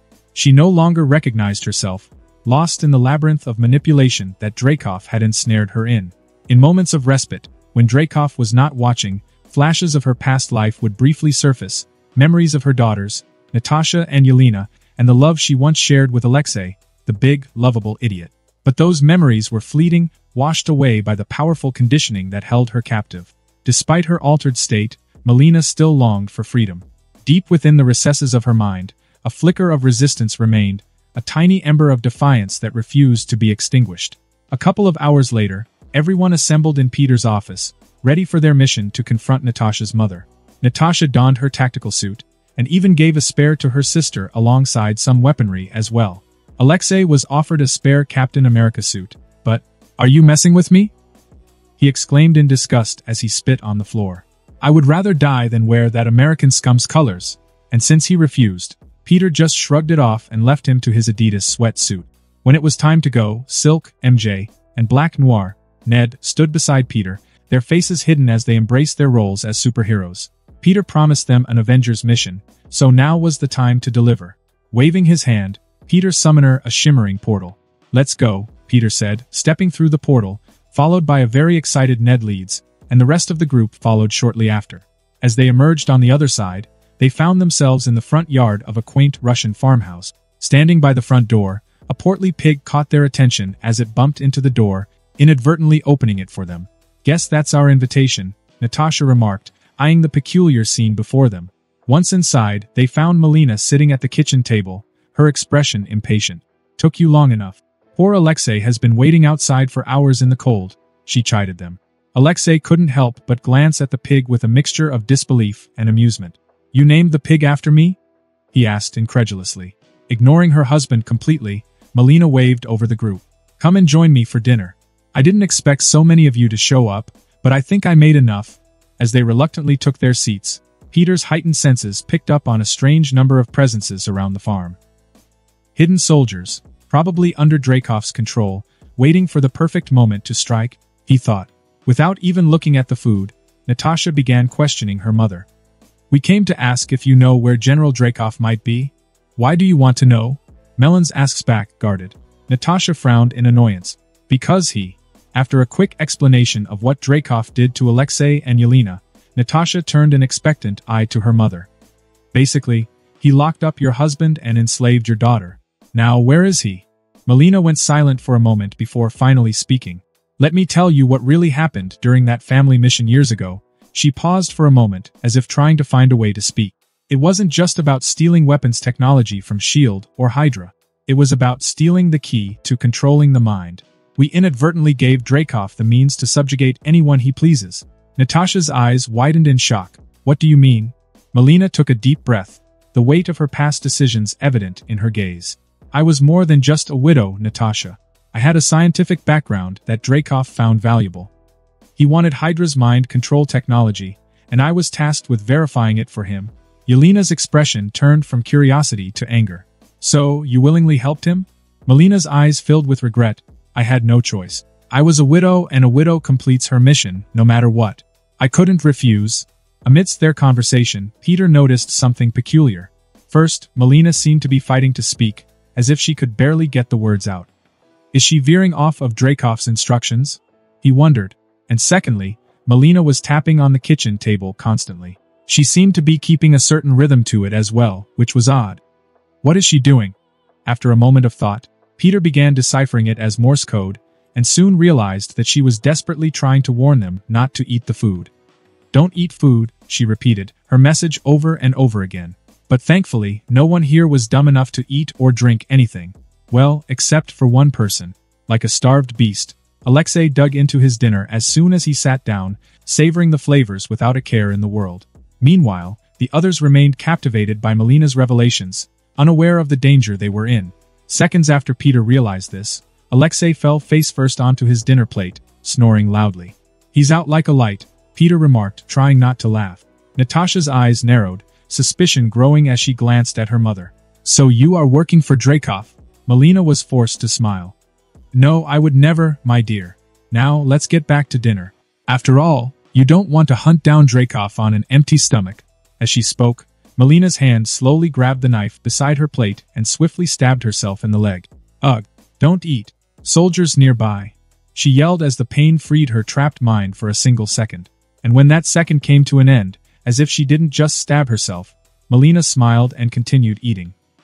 This chicken is so good, she said, her voice almost haunting. Everyone watched in shock, especially Ned and MJ, who haven't dealt with something remotely like this before. They're mainly used to stopping normal crimes in New York City. The oddest thing they've ever seen couldn't measure up to this. Okay, I think this has gone on long enough, Peter says as he stood from his seat and pulled a small spray canister from his suit. Hello, miss whatever the hell your Russian last name is. Please look this way. And when she turned her head, Peter sprayed her in the face, engulfing her in a cloud of antidote. With a cloud of red dust enveloping Melina's face, her eyes widened in shock as if she was waking up from a nightmare. The effects of Dreykov's mind control started to fade, and a glimmer of recognition returned to her eyes. Peter swiftly pulled the knife from her leg, and used a quick spell to heal the wound. Melina, can you hear me? He asked gently, his hand on her shoulder for reassurance. Melina blinked, trying to grasp her surroundings. What's happening? She asked, her voice shaky and confused. We'll explain later, but first, where is Dreykov? Natasha asked, pissed off that even her mother was under his control. Aye. Melina seemed to be in a daze, unable to respond for the moment. Peter turned to Alexei, casting another spell to remove the drugs that had put him to sleep. The big man groaned and rubbed his head, slowly regaining consciousness. What happened? Did I drink too much vodka? He mumbled, looking around in confusion. No time to explain, Alexei. Get ready to fight, Peter said, his senses alerting him to an approaching threat. Even Silk could feel the soldiers closing in, and she immediately warned the group. Guys, we've got company. A lot of them. Time to show them what we're made of, Ned said, excitement evident in his voice as he practically bounced in excitement. Moments later, the farmhouse was lit up by assault rifles, tearing countless tiny holes in the walls as a hail of bullets turned the place into Swiss cheese. Acting quickly, Peter summoned a golden translucent dome around the kitchen table, stopping every bullet that came their way. In a matter of seconds, the small house turned into a battlefield as the Avengers faced off against the soldiers outside. Natasha and Yelena moved with precision and grace, finding cover and pulling their pistols before returning fire, taking down the soldiers with deadly precision. Alexei, now fully awake and fueled by anger, displayed his formidable strength, rushed out of the house and overpowering his opponents with each strike. He would pick up soldier after soldier, using them as shields to avoid the rifle fire, only dropping them when they became too mangled to be a proper shield anymore. Silk leaped through the air, dodging bullets with ease, taking out the soldiers from a distance with a few well-shot webs. Black Noir rushed to cover and began throwing household objects at the soldier. Thankfully, his super strength could turn even the most fragile figurine into a conclusive projectile. Peter left the dazed Melina in the Golden Dome and danced along the battlefield with agility and finesse, using his webs and hand-to-hand combat skills to subdue the enemies with ease. After all, these were only normal soldiers, so he wasn't worried one bit. Everyone, including the enemy, watched in awe and fear as Peter swept through dozens of soldiers at a time, dismantling them as if they were made of cardboard. Soon enough, Melina awoke, free from Dreykov's control. Without a second thought, she rushed to fight alongside her daughters, determined to make amends for her past actions. Her combat skills, honed from years of training. The battle raged on, the clash of metal and the sound of gunfire filling the air. Despite their outnumbered situation, the Avengers swept through hundreds of soldiers with relative ease. As the dust settled and the last soldier fell, surrounding the once quaint farmhouse with blood and bodies, the Avengers stood victorious. They gathered in the farmhouse, catching their breath, especially Ned, who's never seen so many dead bodies before. I think I'm gonna puke. Ned rushed to the kitchen sink and instantly emptied his stomach. Natasha looked at her mother with a mixture of emotions. Thank you for helping us, she said, her mind finally at ease. Thankfully, either of her parents were the traitors that she thought they were. Melina smiled weakly. I'm sorry for everything, Natasha. I never wanted any of this to happen, she said, feeling responsible for everything. Well, you can make it right, Peter said as he took a seat amongst the wreckage. Where's Dreykov? He's on the Red Room, she says, getting confused looks all around. It's a giant airship facility that he can move anywhere he wants. Since he was here only a few hours ago, that means it's nearby. I think it's west of here, Then we have to move fast if we want to catch him before he flies away. Peter stood up and waved his hand. Melina nodded, eager to help. I can guide you there, but I don't think we'll make it in time. Before she could finish, Peter opened several portals, each leading further and further to the west, looking for anything that wasn't a clear sky. The group gathered around him, watching curiously. There it is, Melina whispered in shock, pointing at a distant cloud-covered tower-like structure, amazed by Peter's magic. The Red Room was an imposing sight, a sinister testament to Dracov's malevolence. Insert picture of the Red Room ship here. Opening a portal inside the floating facility, they stepped through, arriving in a large hangar filled with much smaller aircrafts, which were probably used to ferry people on and off of the facility. Before setting off to cause havoc, Peter opened a portal and dumped a pile of spray cans and smoke grenades onto the floor. Remember, use the red dust antidote on the widows instead of wasting your time. We can save them, so we should at least try. You have spray cans for close targets and grenades if they're farther away or in a large group. Peter reminded the group as they snatched as much antidote as they could carry. With a strategic plan in mind, they stormed the facility, moving as a synchronized unit. Peter made sure to neutralize all the aircrafts before leaving the hangar, cutting off any escape routes for Dracov and his subordinate.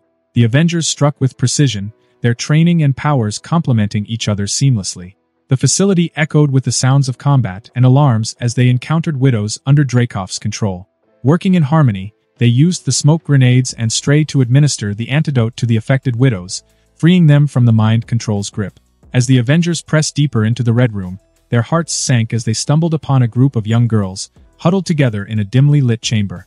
Fear and confusion etched on their innocent faces. These girls were mere children, aged between 4 and 8, far too young for a place like this.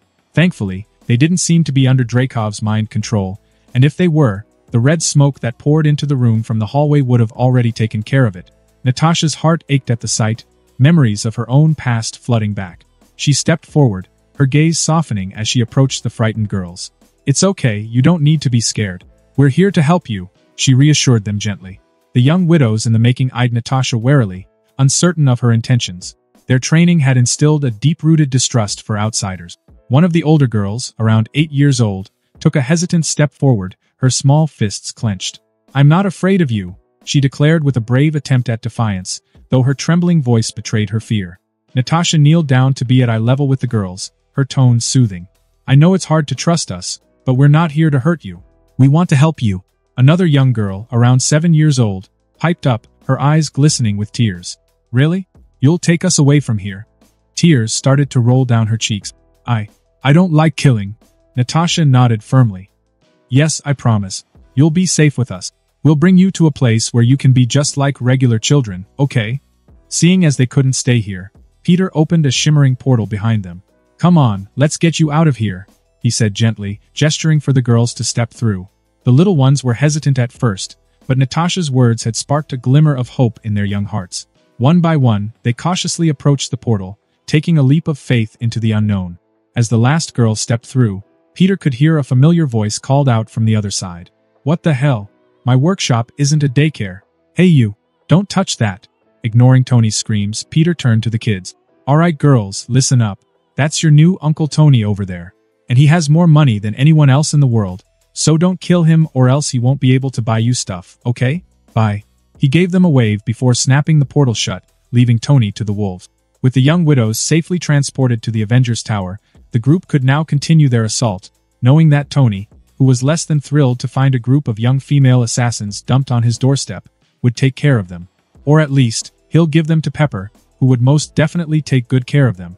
As they advanced through the Red Room, leaving a trail of dazed, yet freed, widows in their wake, they eventually reached the heart of the facility. The tension intensified as they found Dracov accompanied by an entourage of armed soldiers, with one figure shrouded in a mysterious blue and orange armor. Insert picture of Taskmaster here. Peter's heart skipped a beat when he realized the armored figure was none other than Taskmaster, the mangled, brainwashed daughter of Dracov himself. I feel for her the most out of everyone here. Her father is a real bastard, he thought, knowing that he could never do such a thing to Lily. It's just unthinkable. Determined to confront Dracov, who stood surrounded by Russian soldiers, Natasha stepped forward, her eyes blazing with fury. Where do you think you're going? Dracov sneered at the sight of her. Ah, Natasha, how delightful to see you again. But when he caught sight of Peter beside her, He suddenly smiled, putting up a fake persona. Spider-Man, it's an honor to meet you. I'm a very big fan. Question mark. Everyone raised an eyebrow at how quick his tune changed. Since you're here, I'm willing to surrender. Dreykov offers, sweating nervously. Surely we can talk about this, can't we? Maybe we can come to some sort of agreement? After all, the Red Room would be happy to assist the Avengers. With all of his widows neutralized, besides Taskmaster, Dreykov only had his loyal soldiers. And Spider-Man was someone that even he didn't have the confidence to beat. Peter's powers were just too mysterious and unpredictable. One day he would be trapping his enemies in portals, and another he could be shooting fire from his hand. Dreykov continued, every word out of his mouth enraging Natasha further. I wouldn't mind bringing the Red Room under the Avengers banner, as long as I remain in control, of course. After all, I am the Red Room. It doesn't exist without me. He motioned to Natasha. She knows this. That's why she tried to kill me, the little traitor.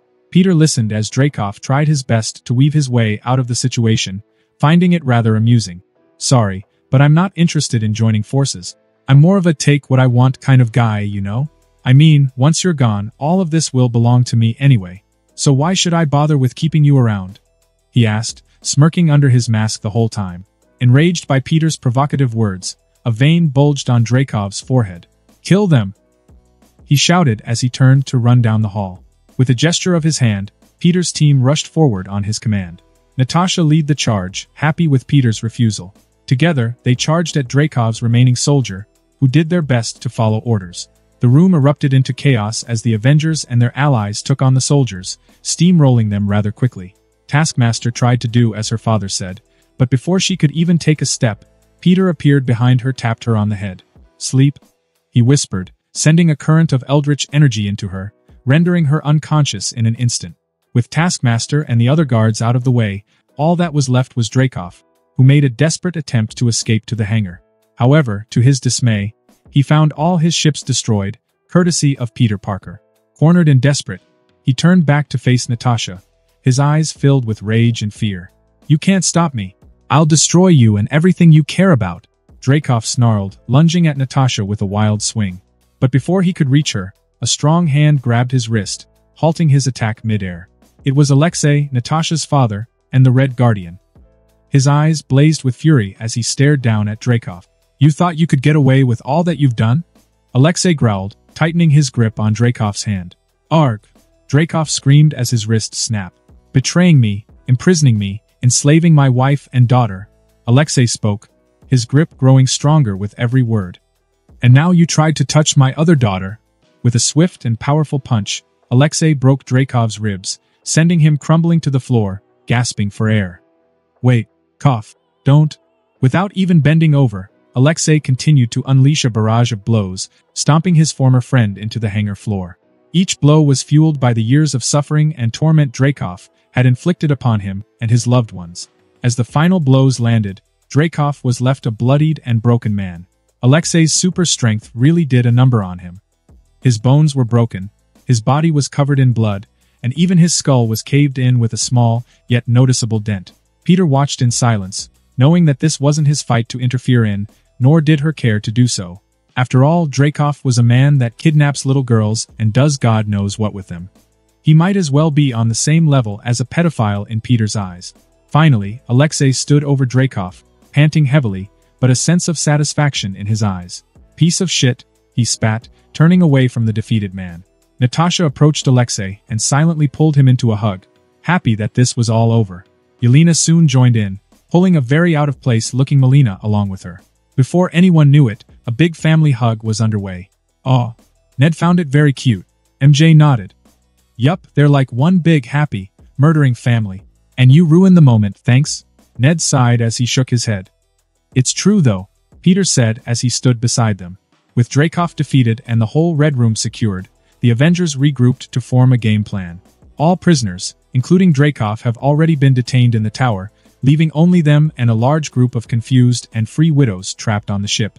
We did it, Peter declared.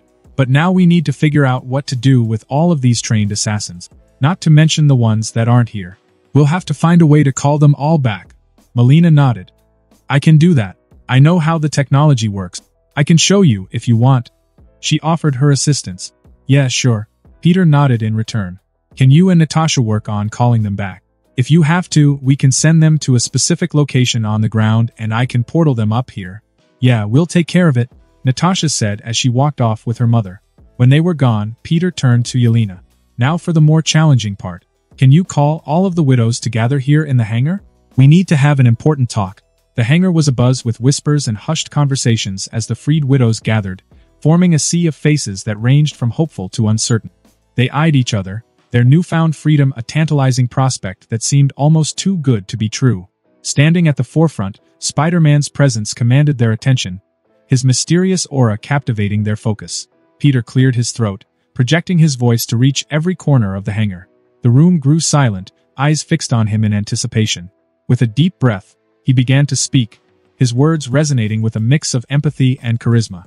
Thank you all for being here today. I know the path that brought you to this moment has been difficult, and I can't even begin to fathom the challenges you've faced. But now, you stand at a crossroads, and the choice is yours to make. A murmur of agreement rippled through the crowd. The widows exchanged glances, curiosity and skepticism warred within them. I offer you two options, Peter continued, his gaze sweeping across the gathered widows. Option 1, if you seek a life free from the shackles that have bound you for far too long, if you yearn to be part of a world where you can have a fresh start, a normal life, then the Avengers will assist you in any way possible. And we have Tony Stark footing the bill, so the sky is the limit.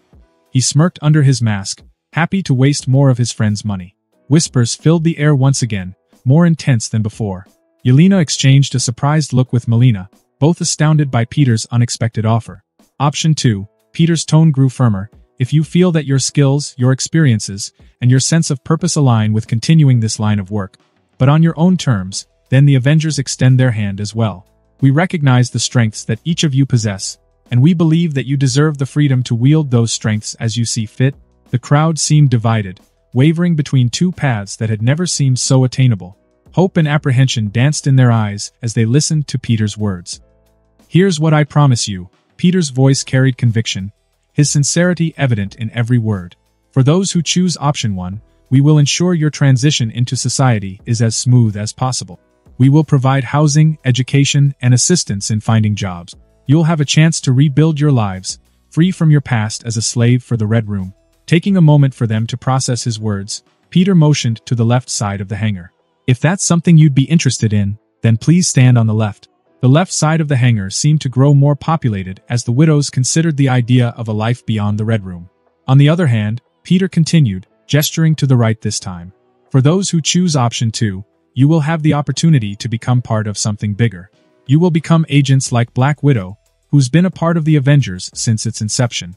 And unlike Dreykov, who I doubt treated any of you humanely, we pay a very generous salary, provide a free apartment in the Avengers Tower, and much more. Basically, we'll treat you like human beings, with days off, vacations, sick days, insurance, and just about anything else you can think of. The right side of the hangar saw a surge of movement as more widows leaned towards this second path. It seemed that some of them, despite their history, felt a sense of empowerment and purpose that resonated with them. Finally, Peter gestured to the left. Once again, if you wish to choose option 1, please move to the left side of the hangar. If option 2 resonates with you, stand on the right. A tense moment lingered as the remaining widows exchanged glances, weighing their options. And then, as if breaking a spell, the crowd began to shift. Some moved confidently to the left, eager to embrace a new life, while others hesitated before making their way to the right, intrigued by the opportunity to use their skills for good. The left side of the hangar gradually filled with widows who chose to seek a different path, a chance at normalcy. Their faces bore expressions of determination, hope rekindled in their eyes. Meanwhile, the right side became a testament to the bravery and resilience of those who believed in their ability to rewrite their stories.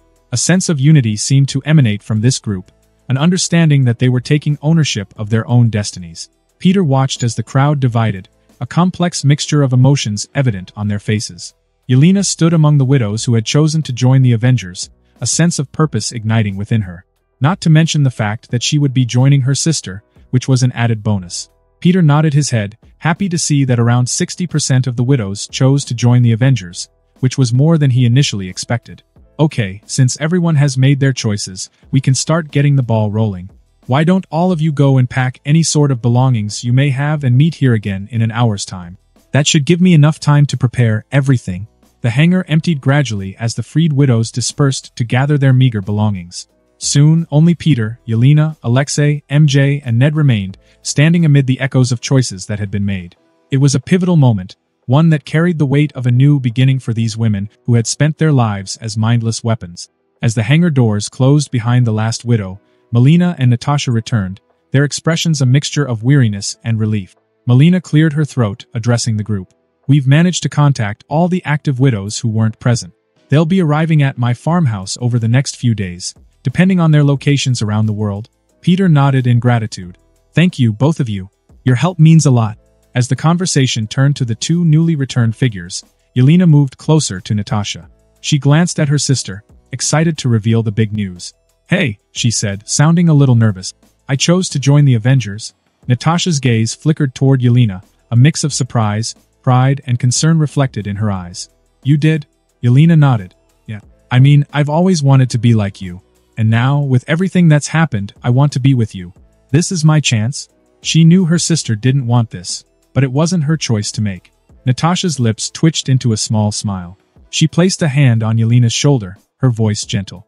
"Just promise me you'll be careful, okay? This isn't a life I would have wished for you." Yelena met her sister's gaze, her own expression determined. "I know. But it's my choice. I want this."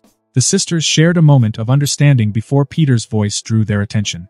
"Speaking of choices," he said, turning to Melina, "I offer you the same options as the other widows. You can choose to live a normal life with our assistance or join the Avengers in a role that suits you." Melina's gaze shifted between Peter and her daughter, her decision wrought with consideration. After a pause, she looked back at Peter. "I'm willing to join the Avengers, but I won't be going on missions. I've grown tired of that life and I'm not as young as I look." Peter nodded in understanding. "Of course, that's completely understandable. I never intended for you to go on missions anyway. Your expertise will be valuable in other areas." A sense of relief seemed to wash over Melina as she made her choice, wishing to stay close to her daughters. Natasha raised an eyebrow inquisitively, unaware of her mother's intentions. Peter turned to Natasha, addressing her with a note of seriousness. "Natasha, as you know, the widows will need a new leader, someone they can look up to. So, I'll be creating a new branch within the Avengers, called Nightingale. They'll operate in a more behind-the-scenes manner, similar to S.H.I.E.L.D., but without public knowledge. And you'll be the director?" Natasha's eyes widened in surprise, her mind struggling to process the implications of this unexpected responsibility. "Director? But I didn't." Peter cut her off with a small smile. "You don't have to make a decision right away. Just think about it. You've earned this opportunity, Natasha." Yelena, however, was not one to hold back. She frowned at Peter's choice of name. "Why Nightingale? Shouldn't they be named after something? I don't know, more related to spiders?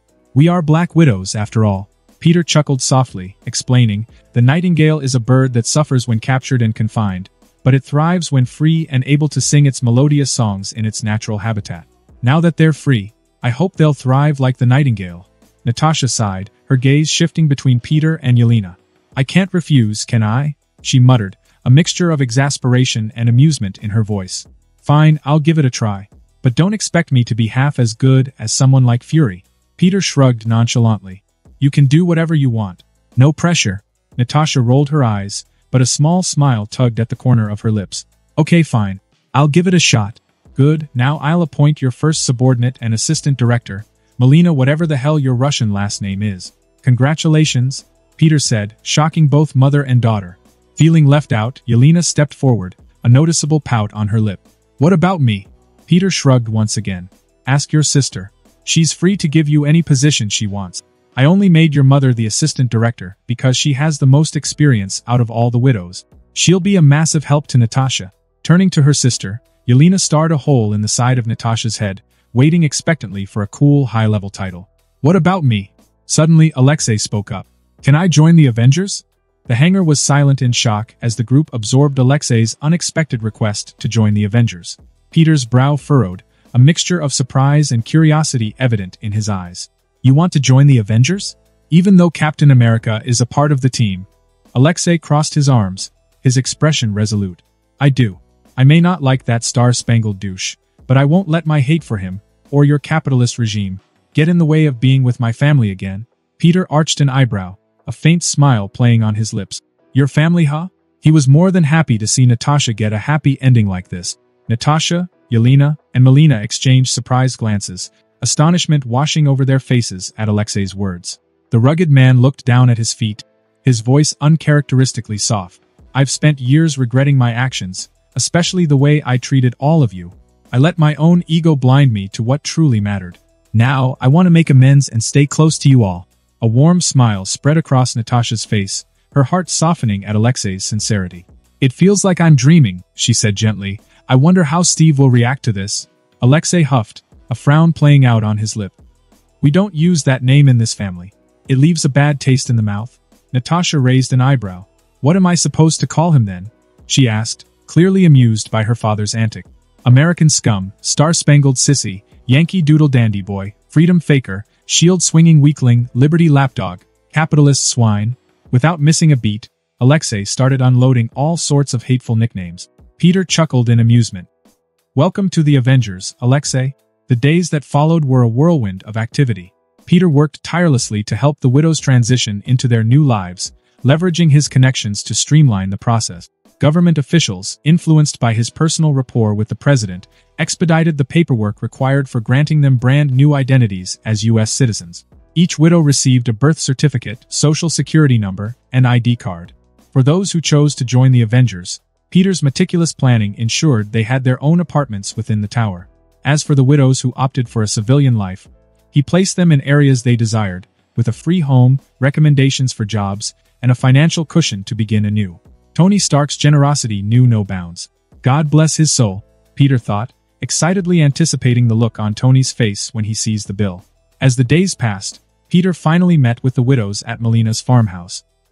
He freed them and gave them the same offer as the others, tripling the staff of the Nightingales in a single day. Though Natasha's role as director came with its challenges, Peter supported her every step of the way. He admired her tenacity and knew that she was more than capable of shouldering the responsibility. During this time, Peter also took control of the Red Room's assets, including the airship, which he officially adding to the Avengers fleet. He was beginning to wonder if he should remodel the ship into a mobile Avengers base. I would have to upgrade the tech, thought. After all, even the shittiest spaceship in our fleet is more advanced. Peter saved those thoughts for another time. The real challenge came in dealing with the Red Room's mind control technology and data. Knowing its potential for manipulation and destruction, Peter made the very easy call to keep it away from everyone, including his family and the Avengers. He couldn't risk any misuse of accidents with such dangerous tech. Melina's stash of mind control tech was confiscated as well, and she was banned from recreating anything of the sort ever again. It was just too dangerous. Peter even searched the widows as they left the Red Room, making sure they didn't take anything on their way out. Even his team wasn't immune to such treatment. Everyone was searched. With every passing day, the widows began to find their footing. Some adjusted to their new roles as Avengers, training alongside Natasha and embracing their newfound purpose. Others explored their civilian lives, creating families, attending schools, building up their careers. Once it all began set in, every widow began to realize how grateful they were for the second chance they had been given. As Peter observed the progress from afar, he couldn't help but feel a sense of accomplishment. He had orchestrated a new chapter for these women, guiding them towards a future that was no longer shackled by their past. But man, Peter thought, his mind descending into the gutter.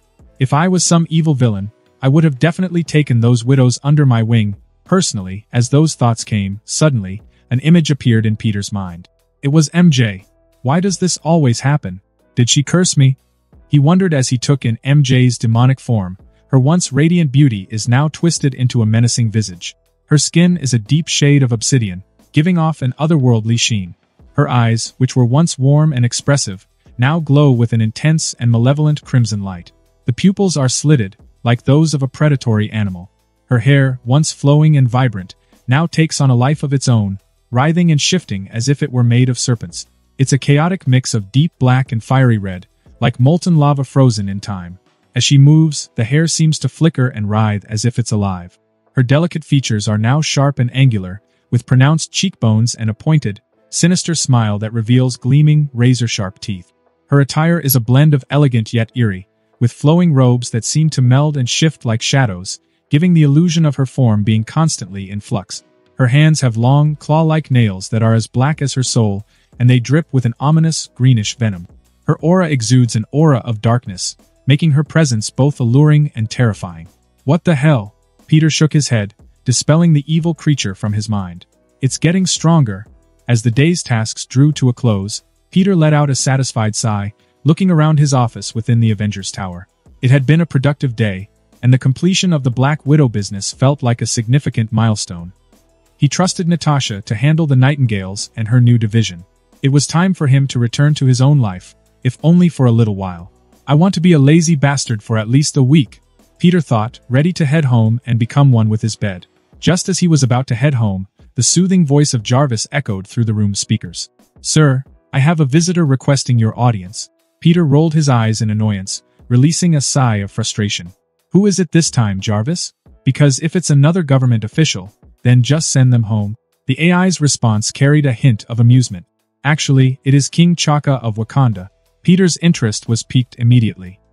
His eyebrows shot up and he leaned against his desk. King T'Chaka? Send him up, please. He barely had time to prepare himself before the door to his office opened, and in walked T'Chaka, dressed in the regal attire of a diplomat. The king's presence commanded respect and held an air of wisdom that was unmistakable. Yo, what's up? Peter greeted with a nod, throwing away all formalities. Does Wakanda need help with something? T'Chaka returned the nod with a solemn expression, unperturbed by Peter's casual greeting. It is good to see you. I come with an important decision that has been reached after much deliberation. Peter leaned forward, his curiosity piqued. Please enlighten me. T'Chaka clasped his hands behind his back, his posture regal as he spoke. After careful consideration and discussions with the tribal leaders of Wakanda, I have come to accept your offer to join the Avengers Council. Peter blinked, momentarily caught off guard. He had made that offer during his visit to Wakanda, but it seemed like a distant memory now. Still, he recovered quickly, his surprise giving way to a sense of intrigue. Are you telling me that it took you this long to come to a decision? T'Chaka inclined his head slightly. Indeed, it is a decision that was not taken lightly. After all, Wakanda is a very introverted nation, but we recognize the importance of unity and collaboration. A small smile tugged at the corners of Peter's lips. I'm happy that you've chosen to accept. I'm sure you'll be an invaluable addition to the council, he said as he turned to the stacks of paperwork on his desk. Unlike some, who dump all of the work onto me, T'Chaka's eyes held a glint of amusement. Thank you. As you've said before, the world is changing and so should Wakanda. I believe that together, we can work towards a more harmonious world. Peter nodded in agreement. Absolutely. I'll convene the council tomorrow and have a vote. If it passes, you'll be an official member of the Avengers Council, so you'll have to attend. T'Chaka's expression remained composed, his voice steady. I'll be there. Know that I take this responsibility seriously, and I am committed to making the council's decisions for the greater good, for not just Wakanda, but the world as well. No need to lay it on so thick with me. Save all of that politician talk for the council meeting tomorrow, Peter said dismissively, eliciting a laugh from the old monarch. T'Chaka couldn't keep the amused smile from his face. I see you haven't changed since our last meeting. Peter shrugged. Nope, not one bit, he said, leaning back in his chair. So, are you going to remain king after this? Or is T'Challa stepping up? If everything goes well tomorrow, then I'll step down and T'Challa will take my place, he said, a complex look on his face. I only hope that he's ready. Because I know that I wasn't when it was my time. He'll be fine, Peter shrugged. Besides, if he messes up, then his daddy can come bail him out, like all the other rich kids. He smirked under his mask. The Avengers will have your back, so don't worry too much. T'Chaka paused for a moment before a relieved smile returned to his face. Thank you, but let's hope he doesn't need us. The following day brought about a sense of anticipation within the walls of the Avengers Tower. The council members were gathering for a pivotal meeting that held the potential to shape the course of events to come. Tony Stark, Nick Fury, Charles Xavier, Eric Lenscher, and of course, Peter, all sat around the table, the holographic interface illuminating their faces. Tony leaned forward, fingers dancing across the console embedded in the table's surface. Alright, ladies and gentlemen, let's get this show on the road. After all, I don't want to be here any longer than I have to. Today we're here to vote on a new member joining the council. Fury, as usual, was the first to speak. Any objections? He asked, scanning each of their faces. Charles spoke up next, his calm demeanor contrasting with Fury's intensity. No objections from me. Eric nodded in agreement, his magnetic presence palpable. None from me either. Though I do hope we'll be able to trade for some vibranium after this. A greedy glint flashed across his eyes. Peter chimed in with a casual thumbs up. I'm all for it, he said before turning to Eric. As for trading with Wakanda, I doubt they'll do that anytime soon. You'll probably have to wait until they get a bit more comfortable with us. Tony looked around the table. Great. Then let's put it to a vote. He initiated the voting process, each member selecting their choice on the holographic panel before them. Moments later, the results appeared in a holographic tally and the vote was unanimous.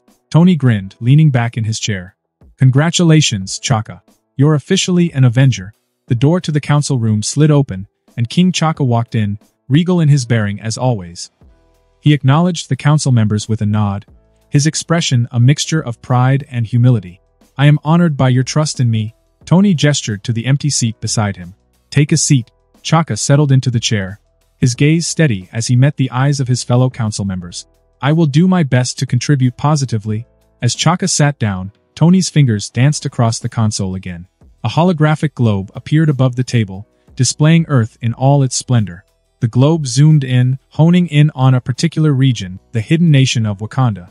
The image was both awe-inspiring and alarming, especially for Chaka. Chaka's eyes widened, his gaze fixed on the hologram. How did you find Wakanda? Is this live? He shouted upon noticing the time and date on the hologram. Tony smirked, his eyes glinting mischievously. I upgraded my satellites with a bunch of alien tech. Cool, huh? Peter chimed in. Yeah, and it's only a matter of time before someone else's tech gets better too. Chaka's brow furrowed, concern etching his features. Our isolation has been our strength for centuries. To be discovered like this? Peter leaned forward, his voice earnest. Chaka, the world is changing faster than we can anticipate. Technology is growing exponentially. As I've already told you before, soon enough, someone else will stumble upon Wakanda. We're just lucky it was us this time around. Chaka nodded slowly, his mind grappling with the implications. How long do we have before others find out? Tony leaned back, his expression serious. In my professional opinion, a few years tops. Peter leaned back as well, his tone casual despite the gravity of the situation. We're living in a time where secrets are harder to keep. People are curious. They're going to find out eventually. Chaka's shoulders sagged slightly, the weight of his responsibilities evident. Then we must prepare. Tony nodded, his eyes locked onto Chaka's. We can help with that. We've been through our fair share of controversies and media frenzies. We know how to handle public scrutiny. Peter leaned forward, resting his arms on the table. If you're open to it, we could call a press conference and reveal the existence of Wakanda ourselves. You could explain everything on your own terms. This way, no one can twist the news before us. Chaka considered their words, a thoughtful expression on his face. While I appreciate your willingness to help, the decision to reveal ourselves does not lie solely with me. It involves our tribal leaders, and they're all isolationists. Not a single one of them would ever agree to that. Peter shrugged, a wry smile on his lips. Well, if they're not up for it, then we can only leave it up to fate. Chaka nodded, his gaze steady. Indeed. We'll have to wait and prepare for the worst. As the meeting concluded, Chaka rose from his seat, a sense of determination in his eyes. Thank you for your assistance. I will consider our options carefully. Peter smiled under his mask. Now, if no one has anything else to report, I believe that concludes our meeting. Tony abruptly hopped out of his chair. Oh, thank God, he muttered as he paced out of the room, ready to lock himself in his workshop once again. Chaka chuckled in amusement. He reminds me of my daughter, he said before leaving his chair as well. Speaking of my family, I must return to Wakanda to prepare for my son's inauguration. Remembering what's supposed to happen on Chala's inauguration day, Peter called out behind Chaka. Don't forget to send us an invite. Of course. Chaka replied as he left the room. The council chamber slowly emptied as the members departed, each lost in their thoughts and tasks for the day. Alone in the room, Peter leaned back in his chair, stretching his arms above his head. I wonder if Killmonger will still be able to get into Wakanda? After all, Clow is already off the board, so he would need to find another way in. As he rose from his seat, his thoughts were interrupted by the sound of footsteps approaching. The door to the chamber swung open, and in walked Deadpool, his red and black suit in stark contrast to the muted tones of the room. Hey, Spidey, he exclaimed, arms wide as he strolled in. Long time no see, huh? Peter sighed. Hey Wade. Yeah, been kinda busy lately. Deadpool crossed his arms, his masked face twisting into an exaggerated pout. Busy schmizzy. You disappeared on me, buddy. Where the hell have you been? Peter chuckled, a hint of amusement in his eyes. Sorry about that. Things got a little hectic. I was dash. Deadpool waved a hand dismissively, interrupting before Peter could explain. Whatever. You're here now. And speaking of being here, I found out who Kingpin is. Peter sighed once again, knowing he wouldn't be headed home as he had hoped. You did? How? Deadpool's grin was practically audible in his voice. Let's just say I've been doing a little detective work. Spent the last month or so hunting down anyone connected to Kingpin until I finally got a lead on his true identity. Peter leaned forward, feigning interest. So, who is Kingpin? Deadpool's tone was triumphant. Wilson Fisk, my friend. The big guy himself. Peter did his best to sound shocked. Wow. Wilson Fisk.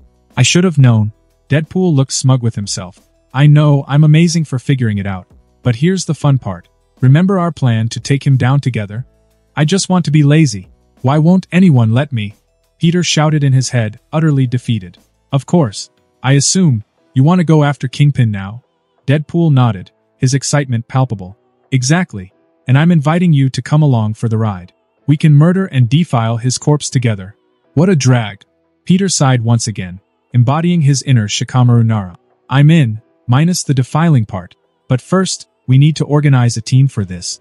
Deadpool rolled his eyes dramatically. Ugh, come on. We don't need a whole team. It's just Fisk. Besides, they'll just interrupt our budding bromance. That's even more reason to invite them. Peter held up a finger. Now hold on a sec. I know a few people who'd probably want to be involved. Ignoring Deadpool's protests, Peter pulled out his phone and quickly typed out a message to Daredevil and Jessica Jones, sending out a couple of texts. He explained, eyes on his screen. Deadpool let out an exaggerated sigh. Fine. Text your buddies. But can we go already? Peter shook his head. Hold on a second, I'm almost done. Just as he was about to put his phone away, he paused, a thought striking him. Wait, there's one more person I want to reach out to. Deadpool groaned, flopping into a nearby chair. You're killing me, Spidey. Ignoring Deadpool's antics, Peter stashed his phone away and opened up a portal. Hopefully, he's in Harlem already. If not, then I'll just have to wait, I guess. He thought as he stepped through the portal. Deadpool's eyes widened, surprise evident beneath his mask. Hey, wait for me. He shouted, rushing to follow Peter through. Harlem, a swirling portal shimmered into existence on the bustling streets of Harlem, and out stepped Spider-Man, followed closely by Deadpool. The appearance of the two heroes caused pedestrians to stop in their tracks, their expressions a mix of awe and disbelief. Spider-Man gave a casual wave to the onlookers before leading the way into a dive bar named Luke. As they entered the bar, the atmosphere shifted. Conversations died down, and all eyes turned towards the two newcomers. The place was alive with energy, but it fell into a hushed silence as Spider-Man and Deadpool made their way inside. Behind the bar stood a tall and imposing figure, his muscles practically bursting through his clothes. This was Luke Cage, the man Peter had come to see. He glanced up from his work, his expression wary but curious.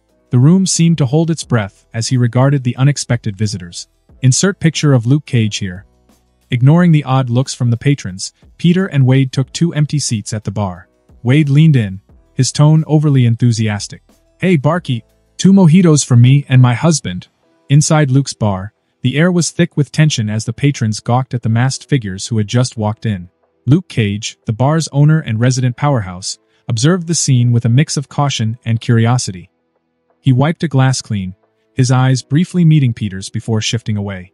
Wade's exuberant order for drinks broke the silence, and Luke began to pour the requested mojitos. As the glasses were placed before them, Peter caught Luke's eye again. Mind if we have a quick chat? Luke hesitated, clearly not interested in whatever they had to say. He turned to the customer beside him, asking if he needed a refill. The customer waved him off, seemingly more interested in whatever Spider-Man had to say. Seeing that Luke wouldn't listen, Peter leaned in slightly, his tone low. We're here with an offer, Luke. How would you like to join the Avengers? The murmurs from the patrons grew louder as the implications of Peter's words began to sink in. Luke tensed, looking from Peter to Wade and back again. He glanced around the room, perhaps gauging the atmosphere before finally answering. I'm flattered, but I'm not interested, Luke replied, his voice steady and measured. Peter didn't back down. Listen, Luke, I've known about you for a while. You've got powers, you've got the heart to protect your neighborhood. But with the Avengers behind you, you could do so much more. We want you on our team. The tension in the room escalated as Luke remained silent, his brow furrowed in thought. The patrons exchanged glances, some recognizing the name Avengers and realizing the gravity of the situation. A few murmurs of surprise rippled through the crowd. Look man, give him an answer so we can go. We got shit to do. Places to visit and people to kill. As Wade spoke, Peter's elbow found its way into his ribs. Ugh. I mean people to apprehend. Luke let out a tired sigh, his gaze shifting from the two heroes to the glass in his hand. The bar's closed, folks. Time to clear out.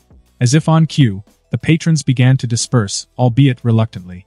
Luke's authority in the bar was clear, and no one dared to defy him. Soon, the bar emptied out, leaving only Luke, Peter, and Wade. What do you guys want?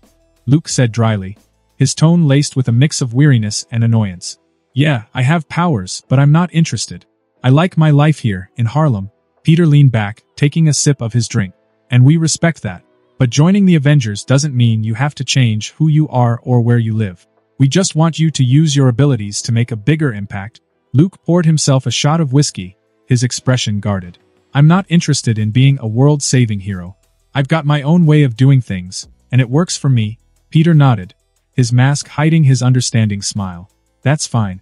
We're not here to change you. We're here to support you. Luke took the shot, his gaze locking onto Peter's. And what's in it for you? Nothing, we're heroes. It's what we do. Peter answered with a shrug. Right? Luke didn't sound convinced. We've got resources, funding, technology, Peter explained.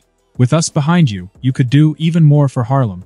Start a charity, improve your crime-fighting efforts, make a real difference. Luke sighed, rubbing a hand over his bald head. You know, sometimes I just want to live my life in peace. And you can, Peter assured him. Joining the Avengers doesn't mean you have to give up your life either. It just means you'll have some backup when things get tough. Luke eyed Peter for a moment, skepticism evident in his gaze. He downed the shot of whiskey before looking back at Peter. Fine, let's say I'm interested. What's the catch? Peter smiled, his voice earnest. No catch. Just join us on a mission. See how we work. If you like it, great. If not, no hard feelings. Luke considered his words, a mix of curiosity and doubt playing across his features. He set the shot glass down with a thunk. So, what's the mission? Peter's expression turned serious as he leaned in, lowering his voice. We're going after Wilson Fisk, the Kingpin. Luke's eyes narrowed at the mention of the Kingpin's name. Kingpin, huh? I've heard that name before. He's the source of all the guns and drugs that flow into Harlem. Exactly, Peter nodded. And we're going after him tonight. You in?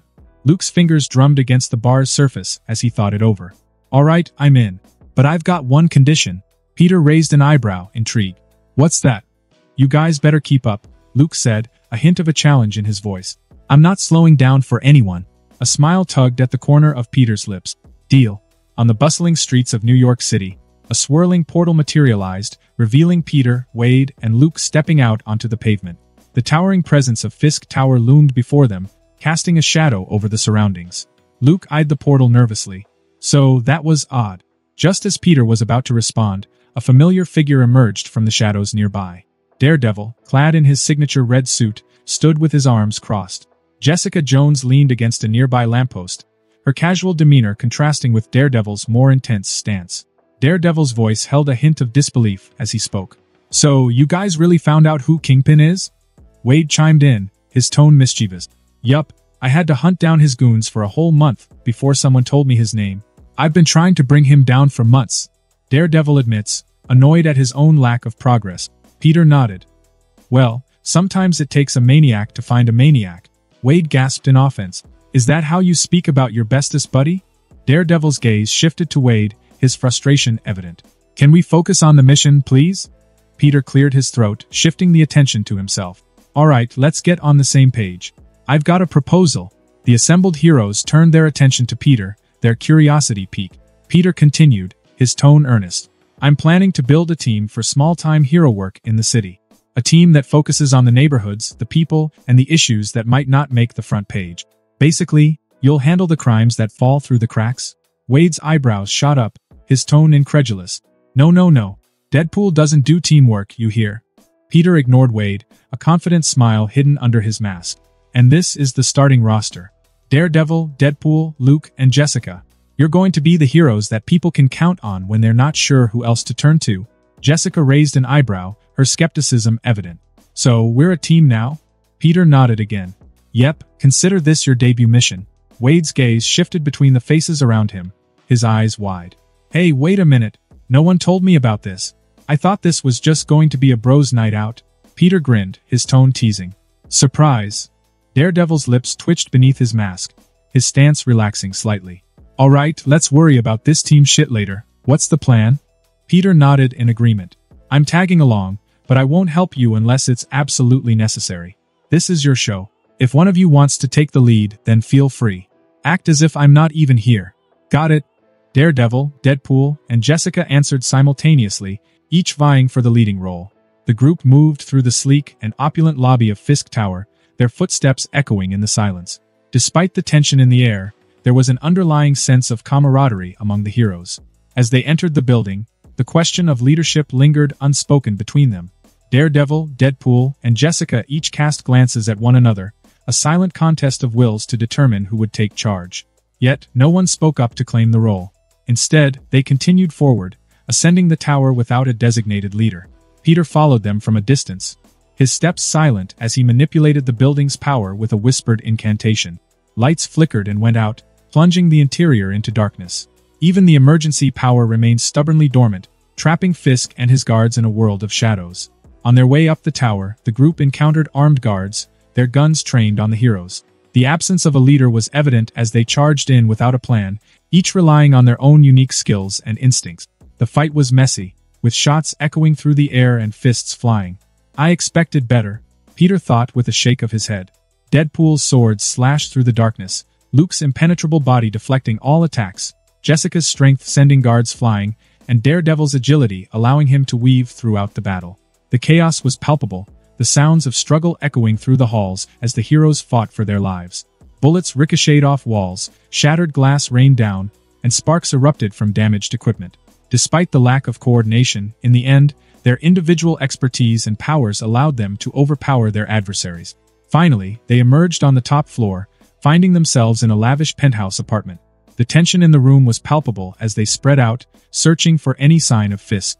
Deadpool kicked open doors, Jessica examined the living area, and Daredevil navigated through the shadows. Peter and Luke stood back, watching the team with keen interest. Peter's enhanced senses picked up the faint sound of breathing from one corner of the room, obscured by a large bookshelf. Daredevil paused, his head tilting as he honed in on the noise as well. Daredevil gestured for Jessica to join him. She approached, her brow furrowing in concentration. What is it? Daredevil's voice was low. Listen. Jessica's ears strained, and then she heard it too, a rhythmic, shallow breathing. Her eyes widened, and she gestured toward the shelf. Behind there, without hesitation, Jessica's superhuman strength came into play. She positioned herself in front of the shelf and exerted force. Metal groaned and bent under her might as she tore away a thick, concealed door, dropping books everywhere. The hidden compartment was revealed, and within it stood Wilson Fisk, his face contorted with fury and fear. Fisk held a shotgun in his hands, his finger twitching on the trigger. Wade! He yelled as he caught a glimpse of Deadpool before opening fire, the deafening blast filling the room. The heroes scattered, seeking cover as bullets tore through the air. Well, not all of them. In the chaos, while everyone was jumping out of the way, Luke stood at the front, deflecting every bullet he could with his body alone. With him there, not a single bullet hit the team. Finally, Fisk's shotgun clicked empty, and the room fell into an eerie stillness. The penthouse apartment was now a scene of destruction, shattered glass, and ricocheted bullet holes. Fisk stood there, with nothing but an empty shotgun and his bare hands to defend himself. Peter stepped up. I'd give up if I were you, he says as he gestures to Wade. Because my friend here is very keen on cutting you into pieces. So, it's in your best interest not to give him that opportunity. Spidey. Wade whined like a child, but suddenly a voice appeared in Wade's head. Peter used some minor telepathy to project his thoughts over to his kill-happy friend. Just wait until we're alone with him. I want to give Luke a good impression of us. If we kill him now, he may leave the Avengers. Or worse, he'll tell the news. Fine.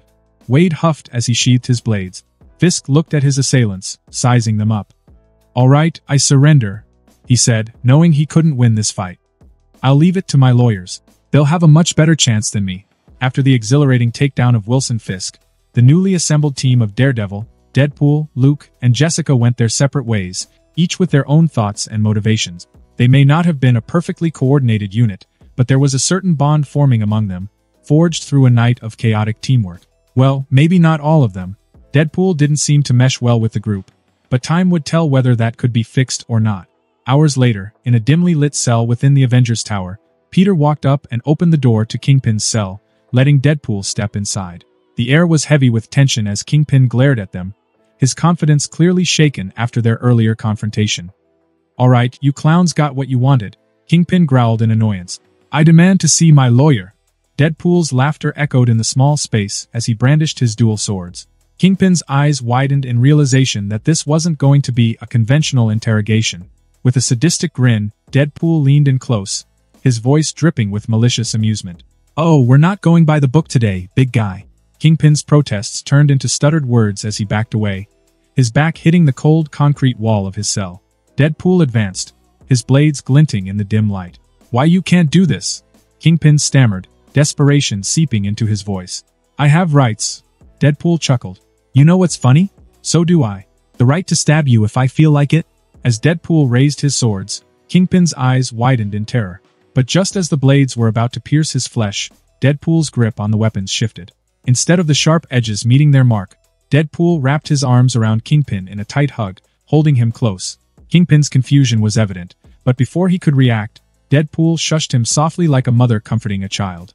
"It's okay, big guy. I've been waiting for this moment for so long. Let it all out."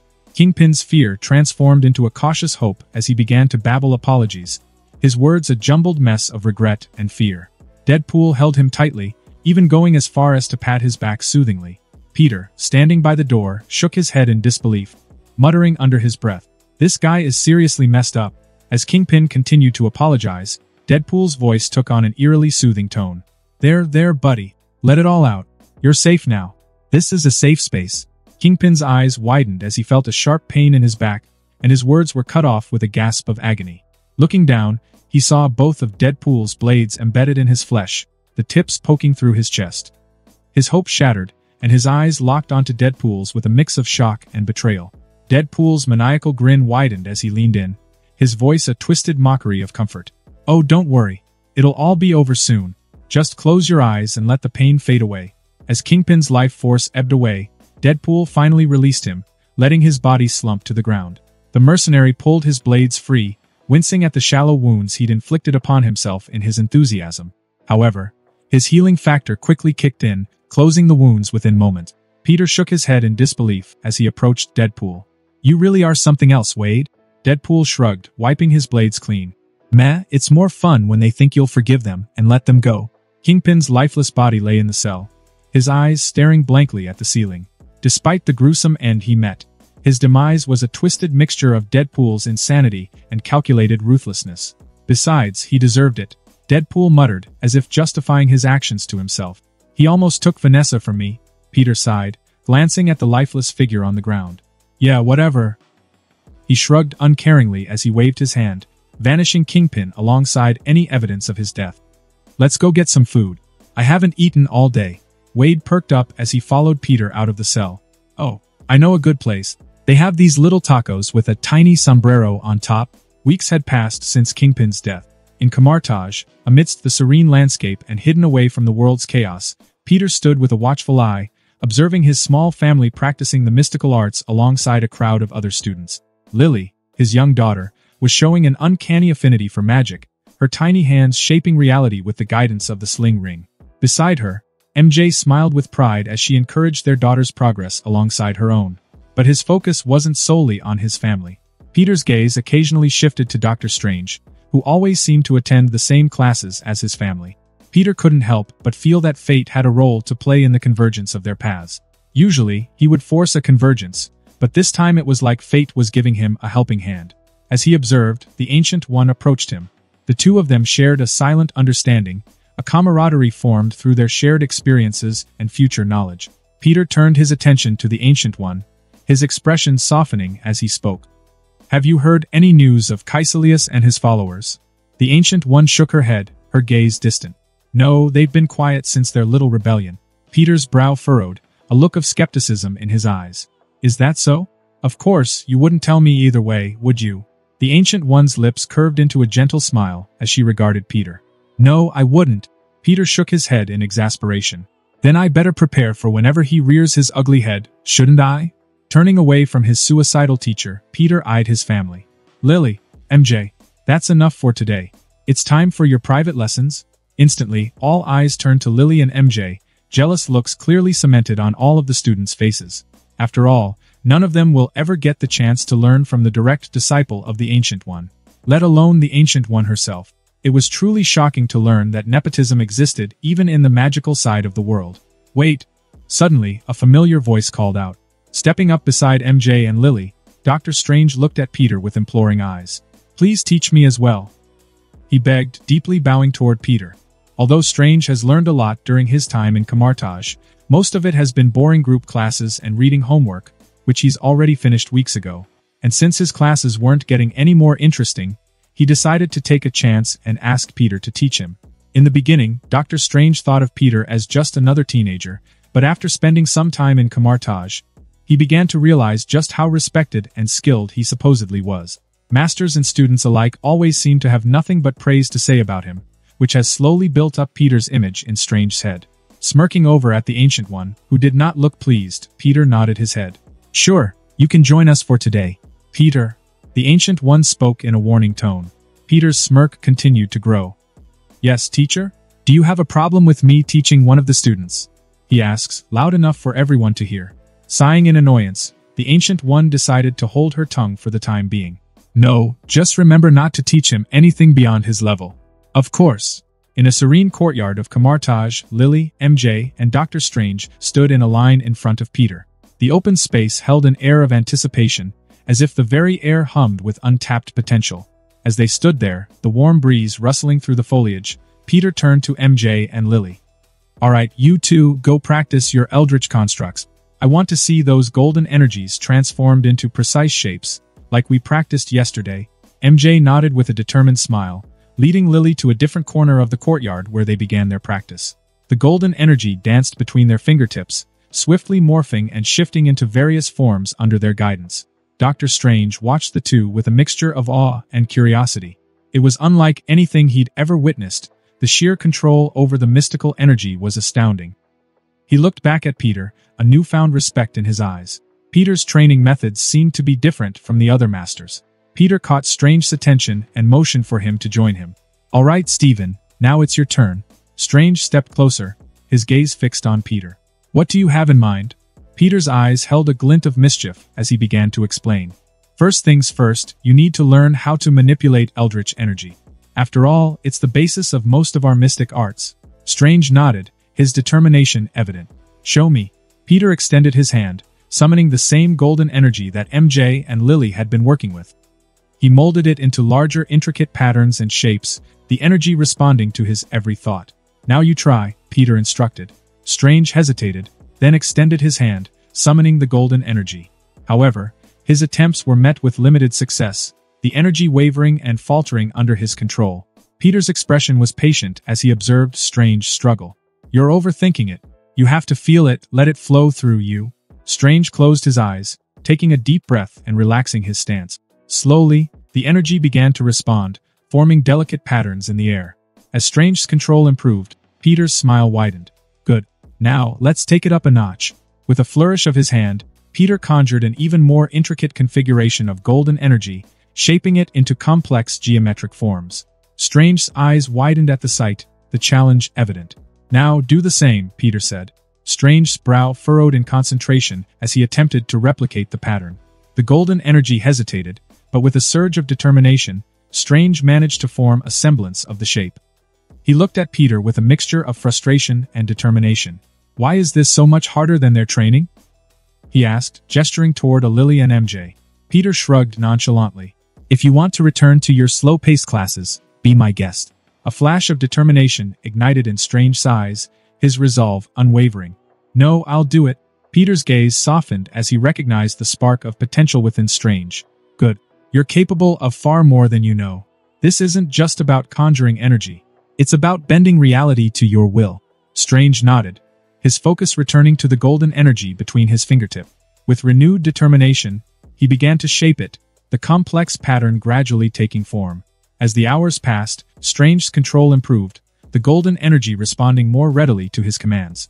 The intricate forms he created began to rival even Peter's displays. Peter watched with satisfaction, knowing that he was unlocking a potential in Strange that had yet to be fully realized. He knew that Strange had the potential of a sorcerer supreme, so he refused to coddle him. And as the day stretched on, with the sun casting long shadows across the courtyard, Peter called their first day of training to an end. That's it for today. It's getting late and Lily has school tomorrow. As the family was preparing to leave, Strange stepped up and bowed once again. Can I join you tomorrow as well? Peter smirked, knowing that the Ancient One won't like this. Sure, we'll see you tomorrow. In the depths of a long-abandoned cathedral, Caecilius and his devoted zealots gathered, their dark cloaks casting eerie shadows in the dim candlelight. Before them lay an intricate arrangement of mystical symbols, pulsating with an otherworldly energy. Caecilius, his eyes ablaze with fanaticism, stood at the center, his followers forming a circle around him. With a low, resonating chant, the zealots' voices intertwined, resonating with the vibrations of the symbols. The air itself seemed to quiver as the ritual began, their connection with the dark dimension growing stronger with every word. As the chant reached its climax, the very fabric of reality seemed to tear, revealing a swirling vortex of darkness. From its depths emerged a presence that sent shivers down their spines, the dreaded Dormammu himself. Caecilius and his zealots fell to their knees, their heads bowed in reverence as Dormammu's voice echoed around them. Caecilius, my loyal servant, you have called, and I have answered. Speak your desires. Caecilius, his voice trembling with reverence, stood and met Dormammu's gaze. We seek your guidance and power to carry out your will. Dormammu's presence seemed to swell, his approval tangible. Speak. We beseech you to grant us more strength, so that we're able and ready to act out your commands, Caecilius declared, his voice unwavering. We wish nothing but to serve you, as best as we can. A sinister smile curled across Dormammu's formless visage. Very well. I shall grant you the means to achieve your desires, but I'm afraid you'll have to wait. Once you've struck down the sanctums, their barriers will crumble, and my influence shall seep into the realms. Then, and only then, will I be able to gift you more of my power. With a wave of Dormammu's incorporeal hand, a surge of dark energy enveloped Caecilius and his zealots. Their bodies trembled as they felt his power, but couldn't absorb a single grain of it. Their senses overcome with a sensation both intoxicating and nightmarish. As the dark energy washed over them, Dormammu's voice reverberated through their minds. Go forth, my servants, and unleash the chaos you so desire. Strike down the sanctums and let the realms tremble. The ritual's energy peaked, and Dormammu's presence slowly began to fade. Caecilius and his zealots watched as the vortex of darkness closed, leaving them with an even greater lust for power than before. Prepare yourselves, Caecilius ordered, his voice carrying the weight of their dark pact. We commence our attack on the London Sanctum in 2 hours. The time has come to bring about the end of the Ancient One's feeble defense. His followers nodded, their eyes burning with power-hungry desire. The zealots scattered, each one preparing for the battle that would bring them closer to their ultimate goal, the annihilation of the Camartak and the ascent of Dormammu's reign. Almost a month had passed since Dr. Strange joined Peter's training sessions. The London Sanctum's training room was abuzz with energy as the trio stood side by side, Lily and MJ flanking Dr. Strange. The room was bathed in soft, ethereal light, illuminating their focused expressions. Peter, standing at a distance, watched intently as the three of them practiced their mystic arts. He had chosen the London Sanctum for these sessions, knowing that the attack from Caecilius and his followers was imminent. In the Doctor Strange movie, the London Sanctum was the first to fall. So Peter decided to spend his time here, waiting for Caecilius to show up. The training sessions had been grueling, pushing Doctor Strange to his limits and beyond. Peter had been relentless, determined to bring out the Sorcerer Supreme within Strange, and his efforts had paid off. Dr. Strange had proven himself to be a prodigious student, mastering the control of eldritch energy and learning a wide array of spells. As Peter observed, he couldn't help but be impressed by Strange's progress. The air around him seemed to hum with energy as he conjured complex patterns of light and energy, weaving spells with a precision that was awe-inspiring. MJ and Lily, though not as advanced as Dr. Strange, held their own. Their dedication was evident in the way they worked together, their spells complementing each other seamlessly. Lily's AI mind seemed to grasp the intricacies of the mystic arts with remarkable ease, her natural affinity for magic shining through. With a wave of his hand, Dr. Strange conjured a shimmering shield of energy, blocking an incoming barrage of energy projectiles.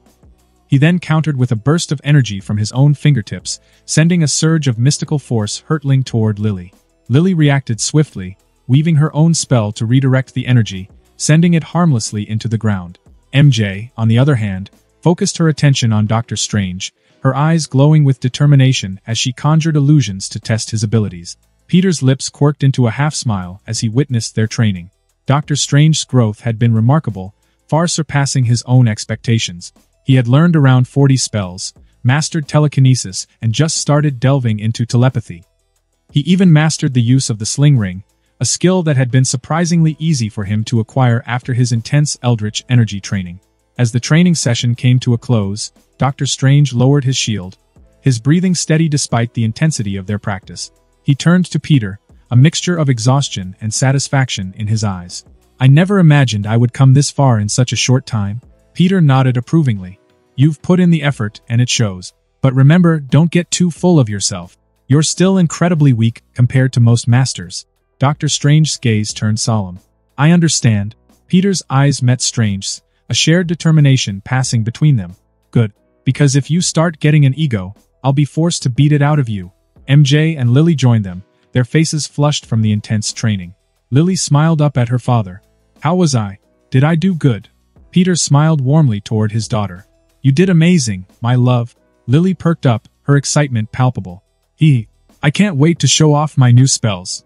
Peter ruffled Lily's hair affectionately. "You'll get your chance." As the group began to make their way out of the training room, a loud explosion shook the sanctum, echoing through the hallways. Peter's senses tingled with anticipation as he turned to face the entrance of the building, his expression growing serious. "They're here," he murmured, his voice carrying a weight of certainty. The air crackled with tension as Peter opened a swirling portal leading to the entrance of the sanctum. Stepping through, he found the once intact door obliterated, the protective spells that had guarded it now nothing but ashes. His eyes narrowed as he surveyed the destruction, knowing that Caecilius and his zealots had breached their defenses. Entering the sanctum's interior, Peter's gaze fell upon the figure of Caecilius, casually strolling inside with an air of arrogance. Behind him, the zealots followed in eerie silence, their eyes gleaming with the twisted devotion that had ensnared them. Caecilius' gaze locked onto Peter, a sinister smile curling his lips. Well, if it isn't the Ancient One's favorite student." Peter waved, his demeanor nonchalant. "Yo." Caecilius' smile twisted with envy, his jealousy clear in his tone. "You're nothing more than a pet to her, aren't you?" A mangy dog she picked up along the dash. Peter waved his hand, interrupting him. "Save the monologue for someone else. I could care less about your insecurities." Caecilius' lips curved into an annoyed frown. "Oh, don't worry. I'll be sure say it all for the Ancient One when I deliver your lifeless corpse to her, a gift that will shatter her precious illusions." Peter waved him over. "Enough talk. Let's get this over with. I got shit to do today." With a sudden motion, Caecilius raised his hands, his fingers dancing with arcane symbols. Dark energy surged around him as he launched a barrage of projectiles toward Peter. The air crackled as Peter deflected them with a shimmering barrier of eldritch energy, the impacts causing ripples of energy to cascade through the room. Caecilius' attacks came relentless, the zealots watching with unblinking eyes as their leader attempted to overpower Peter. But Peter's mastery of the mystic arts was undeniable. He wove intricate spells, conjuring defensive wards and launching counterattacks with fluid precision. The battle danced between them, the room bathed in the swirling lights of their magic. Peter's movements were swift and calculated, his control of eldritch energy evident as he twisted and redirected Caecilius' assaults. As the confrontation escalated, the air seemed to crackle with energy. MJ, Lily, and Dr. Strange stepped through the open portal, their eyes widening as they took in the spectacle before them. Dr. Strange watched in awe as Peter's movements flowed seamlessly, each spell executed with a mastery that left him speechless. He had never witnessed such finesse in the mystic arts, and his respect for Peter's abilities grew exponentially. Even MJ and Lily were shocked by how skilled Peter truly was. They had seen him in action before, but he rarely used much more than a portal when fighting. Luckily, this time around, Peter couldn't use his spider powers, for fear of revealing his identity as Spider-Man, so it was all about magic today. Soon enough, the tide of battle shifted, Peter's attacks gaining momentum as he forced Caecilius to retreat. With a sudden surge of power, he summoned a sword of pure eldritch energy into his hand. The weapon gleamed with an otherworldly light as Peter advanced, his expression focused and determined. Caecilius stumbled back as Peter snapped his finger, sending a huge gust of wind his way. Before he knew what happened, Peter appeared in front of him, his sword pressed close to his throat. The zealots watched in horror, their leader's dominance shattered. Peter's voice was steady, devoid of emotion.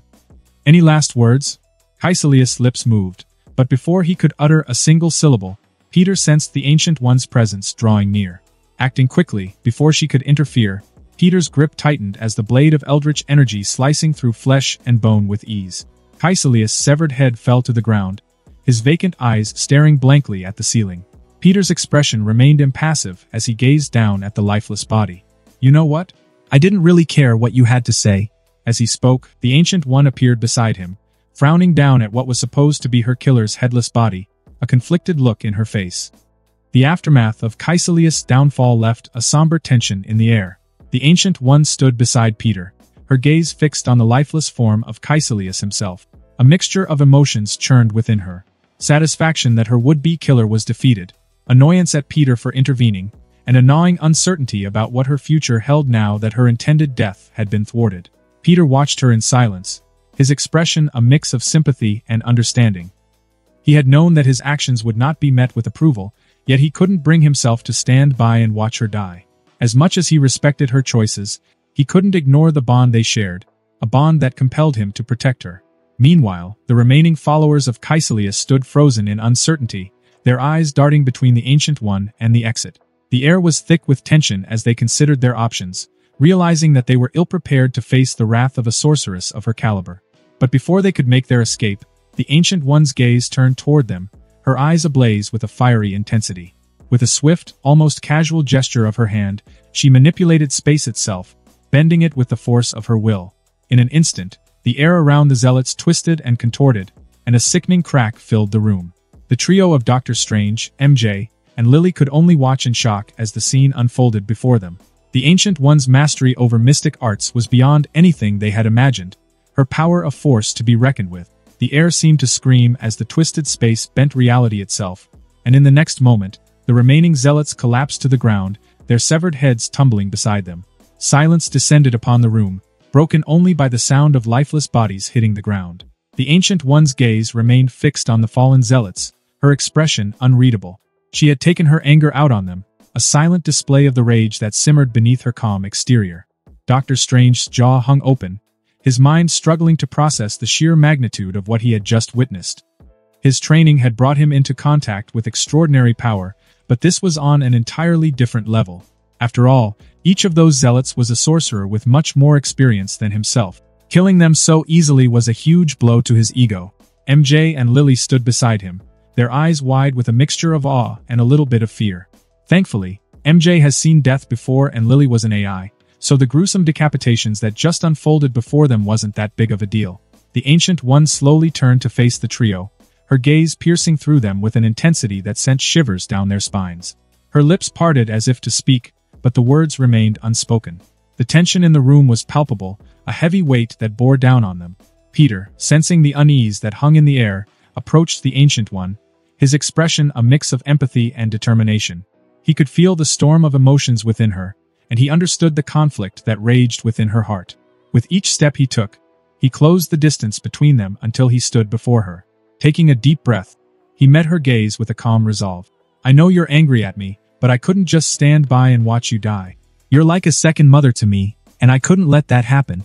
The Ancient One's eyes softened, a hint of vulnerability flashing across her features. She averted her gaze for a moment, seemingly lost in her thoughts. Then, with a sigh, she finally spoke, her voice laced with a mixture of resignation and acceptance. "You really won't let me go, will you, Peter? You know, they don't call me the Ancient One for nothing. I've already lived a very long life. Thousands upon thousands of years, in fact." Peter's lips curved into a small smile. "Well, then what's another century or two to a bald hag like you?" he said as he dodged a slap. "Besides, there's so much more to do. MJ and I will get married sooner or later, and Lily is only just starting her life. You can't miss it." She nodded, a ghost of a smile touching her lips. "Fine, I truly give up. You win. I'll live for as long as you're alive." "Damn right, I win. And I plan to live for a long time, so buckle up for an extended, happy life." Peter smirked, happy that she finally gave in. The three onlookers exchanged confused glances. None of them knew about the Ancient One's original intention to die at Caecilius' hands. Peter had kept that detail well hidden, and their perplexed expressions mirrored their lack of understanding. The Ancient One let out a sigh, though the smile of her face couldn't be stopped. "I look forward to it." "Me too." Peter nodded as he reached out and gently placed a hand on her shoulder, his expression turning serious. "And you don't have to go through everything alone, you know. I'm here for you. If you're lonely, come and stay at my house. I have spare rooms. And if you have troubles, tell me and I'll handle it. After all, life is easier when you can rely on others." Her gaze met his, gratitude and a hint of a tear glistening in her eyes. "Thank you, Peter." With a reassuring nod, Peter stepped back, allowing her a moment of respite. The Ancient One turned her attention to the fallen zealots once more, her expression a mixture of sorrow and regret. The room was heavy with the weight of the lives lost, a reminder of the darkness that still lurked in the shadows. And as Doctor Strange, MJ, and Lily watched the scene unfold, they couldn't help but feel a newfound respect for the Ancient One, a respect that transcended the bounds of their previous perceptions. They were witnesses to a moment of vulnerability, a moment that revealed the complexities of a sorceress who had walked a path of both light and darkness for a very long time. "Is she like the most powerful sorceress ever?" Lily whispered to her mother, her voice filled with awe. MJ nodded slowly, her eyes wide as she regarded the Ancient One. "Yeah, pretty much." Doctor Strange remained silent, his eyes locked on the Ancient One as he grappled with a mixture of admiration and trepidation. He had known her power was immense, but witnessing it firsthand was an entirely different experience. Seeing the happy tears rolling down his teacher's cheeks, Peter wrapped his arms around her in a hug, surprising her with the sudden intimacy. "I'm really glad that you won't die to some scrub sorcerer. I mean, it took me less than 2 minutes to kill that guy. It was a real letdown." The Ancient One's surprise melted into a begrudging acceptance, and she hesitantly returned the embrace. "Really? Caecilius is probably one of the strongest sorcerers from Camartage. At least in the top 10. Peter grinned against her shoulder, his tone light. "Then maybe we should revamp their training, because he was obscenely weak, and he even had a small power boost from Dormammu as well." Drawing back slightly, the Ancient Ones rolled her eyes as she regarded Peter. "Well, not everyone can be as powerful as us." Shrugging, Peter gestured to Strange, MJ and Lily, who watched the scene with wide eyes. "I think they have the potential." The Ancient One nodded in agreement. "True, they've made great strides under your tutelage." Peter smirked playfully, his ego growing by the second. "I know I'm great, aren't I?" As the Ancient One blinked away her remaining tears, she couldn't help but slap him across the head. "Stop being such a prat. It's unbecoming from a student of the Ancient One's stature." Peter smirked as he let her hit him. "Now who's the one with the ego?" The Ancient One let out a small chuckle, ignoring his words completely. "But I have one question. How do you plan to sever my connection to Dormammu?" Peter shrugged nonchalantly. His plan was already formulated. "I've got a plan. I just need to borrow something from you." As his gaze fell to the eye of Agamotto that hung around her neck, the Ancient One raised an eyebrow in curiosity. "The eye?" Peter nodded, his eyes glinting with a mix of mischief and determination. "Yeah, with this and another trinket in my possession, I think I'll have a better shot at handling Dormammu." The Ancient One considered his words for a moment, a wry smile touching her lips. "Very well, Peter. But you must promise to return it when you're done." Peter sighed in exasperation. "Ah, come on, you're no fun." She simply raised an eyebrow, her unspoken retort evident in her gaze. With a defeated sigh, Peter relented. Fine, I'll bring it back." He huffed in mock annoyance. "Geez, I just saved your life and you're so stingy." As the Ancient One removed the eye of Agamotto from her neck and placed it around Peter's, there was a moment of connection between them, a silent understanding that transcended words. It was a gesture of trust, a recognition of the bond they shared. With one last nod, the Ancient One turned to leave, but Peter's voice stopped her. "Hey, thanks for not dying on me. I'd be really sad if you left." He spoke honestly. Her gaze softened, and a tear slid down her cheek. "Go, Peter. Do what you must." As the Ancient One departed, the room seemed to exhale, the tension gradually dissipating. Doctor Strange, MJ, and Lily exchanged bewildered glances, still puzzled by the entire exchange. How was she going to die? Strange mused aloud, still utterly confused. Lily shrugged. "I don't know." As they spoke, Doctor Strange's gaze lingered on the eye of Agamotto. A confused look filled his face as he felt a connection with the odd necklace. Though the longer it remained in Peter's possession, the less he could feel this connection, as if Peter was slowly taking something away from him.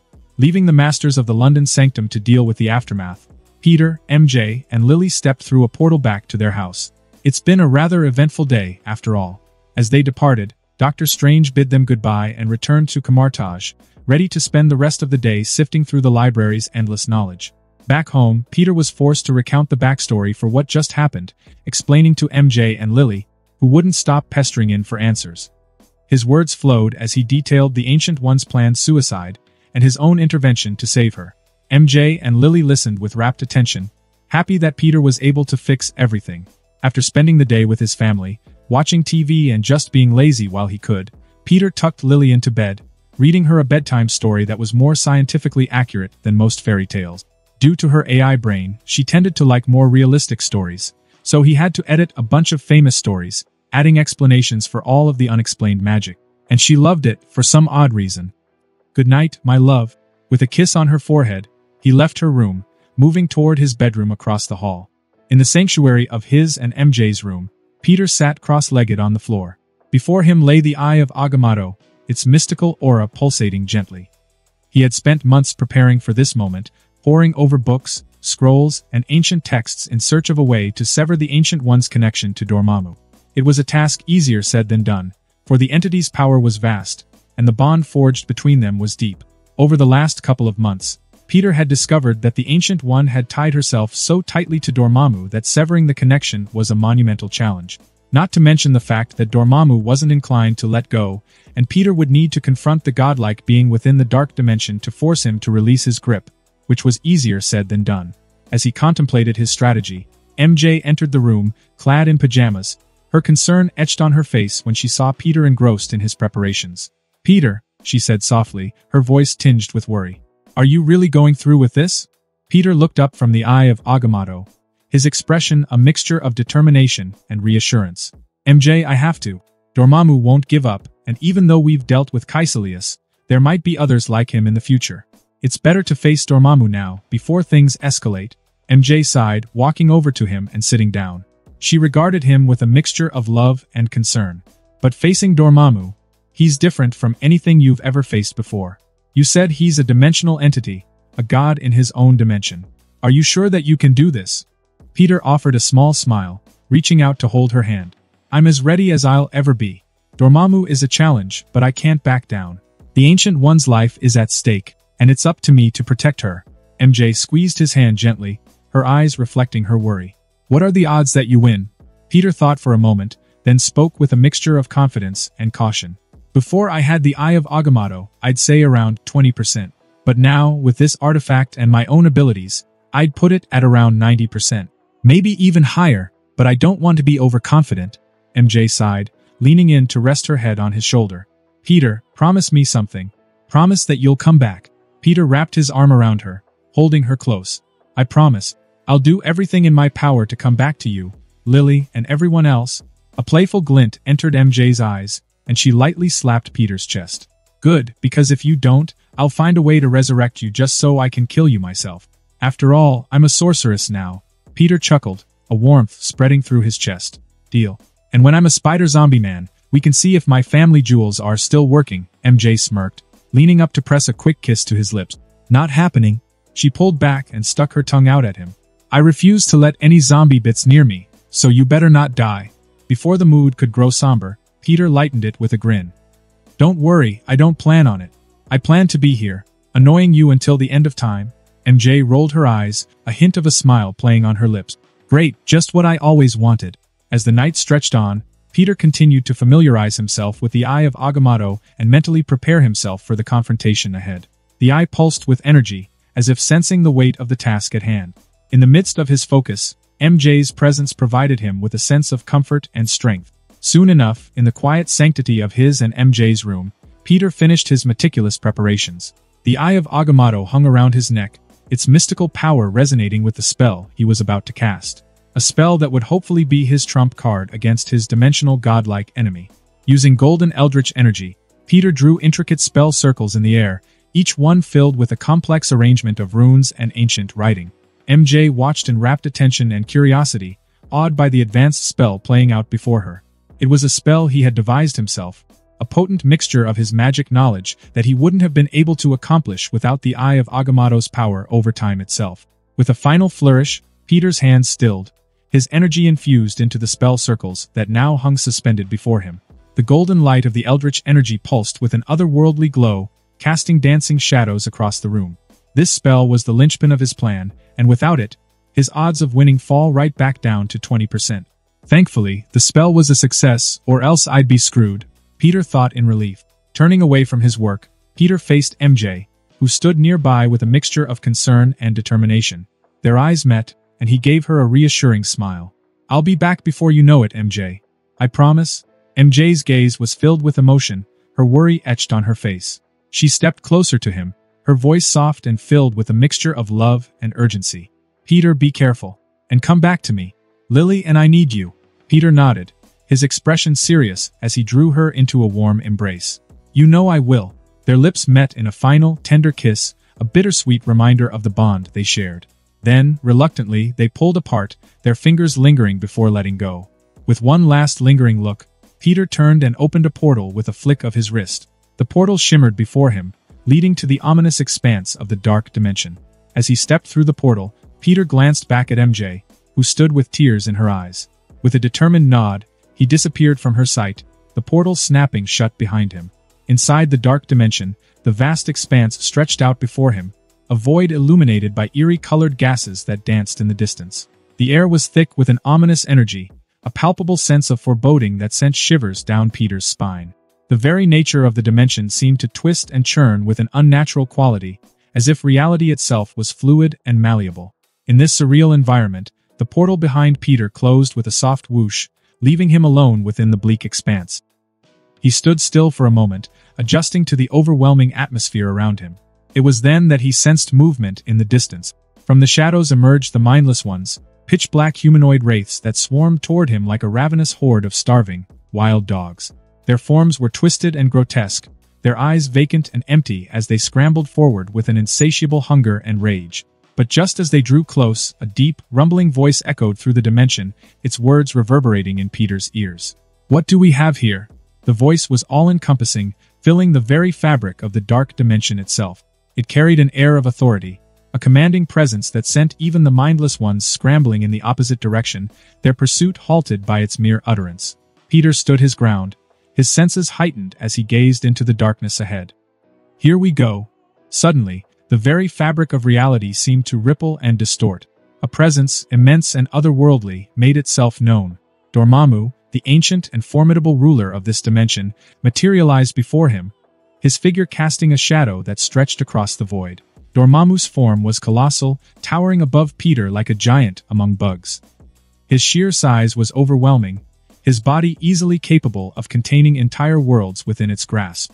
Yet, his form held an almost ethereal quality, as if his very being existed on the threshold between the material and the immaterial. Translucent and ghostly, Dormammu's body seemed to be a shifting tapestry of dimensions, as though one could peer through his form and glimpse the myriad layers of existence that he embodied. His figure was shrouded in an eerie, purple gaseous light, an ominous aura that radiated from every inch of his being. This spectral luminescence danced and swirled around him, casting eerie shadows that danced across the expanse of the dark dimension. Within the heart of the gaseous shroud, Dormammu's eyes and mouth glowed with the same ethereal purple hue, their radiance an unsettling contrast to the abyssal darkness around him. However, the ominous glow was not confined to a single color. Along his surroundings, other gaseous hues pulsed and shifted, creating a surreal and nightmarish rainbow that seemed to defy all logic. Dormammu's head was distinct from the rest of his form, an anchor in the chaos of his being. It resembled an aged skull, but one that had been carved with countless linear lines that ran from top to bottom, giving it an intricate and mesmerizing appearance. Insert picture of Dormammu here. As Dormammu's presence loomed before Peter, a feeling of insignificance washed over him. He stood like a solitary figure against the backdrop of an ancient cosmic force, his determination his only shield against the overwhelming might that confronted him. "Yo," Peter waved casually. Peter's gaze remained locked onto Dormammu, his heart pounding in his chest. He couldn't deny the overwhelming power and presence that emanated from the colossal being before him. Yet, he refused to let fear paralyze him. With a deep breath, he steeled himself for the encounter ahead. "Dormammu," Peter spoke with a confident grin, his eyes locked onto those of the dimensional godlike being. "I've come to kick your ass." For a brief moment, Dormammu's ethereal form froze, his gaze locking onto Peter with a mixture of surprise and curiosity. No one had ever dared to speak to him in such a manner, let alone taunt him with a bold challenge. His deep, rumbling laughter echoed through the dark expanse, reverberating like the roll of distant thunder. "Ah, this is a first," Dormammu boomed, his voice resonating through the dimension. A mere insect defying me with such arrogance. You amuse me, little fool. Peter couldn't help but chuckle, a grin tugging at the corners of his lips. Spiders are arachnids, not bugs. There's a difference. He hasn't had the chance to say that for a while, and it felt good. Dormammu's laughter subsided, his eerie gaze narrowing as he regarded Peter with renewed interest. Why are you here, little bug? You might as well tell me before your death. Maybe I'll make it quick, if you're compliant. That is, if I feel like it. Why am I here? Peter straightened his stance, his expression unwavering. I've killed your followers. Caecilius and his zealots are all dead. Well, actually the Ancient One killed the zealots, but the details don't really matter, do they? And I've come to ask you to release your hold on the Ancient One's soul and to never again threaten Earth's dimension. I want you to swear upon it. Dormammu's gaze remained fixed on Peter, his aura flickering with the mixture of emotions that surged within him. The concept of swearing an oath was not to be taken lightly in the mystical realms. Peter knew this, and he could sense Dormammu's hesitation. In the realm of dimensional beings and magic practitioners, making a vow was a sacred and dangerous act. By swearing upon something of immense importance, one was bound by the vow's terms, or else they'll face dire consequences. Although Peter was relatively new to the world of magic, compared to age-old masters, who have been studying for hundreds of years, he had witnessed the power of vows firsthand. Years ago, during his early days as a student of Camartage, a fellow student had rashly made a vow to never betray his girlfriend, and a few days later, said girlfriend found him talking to a woman in a courtyard, alone.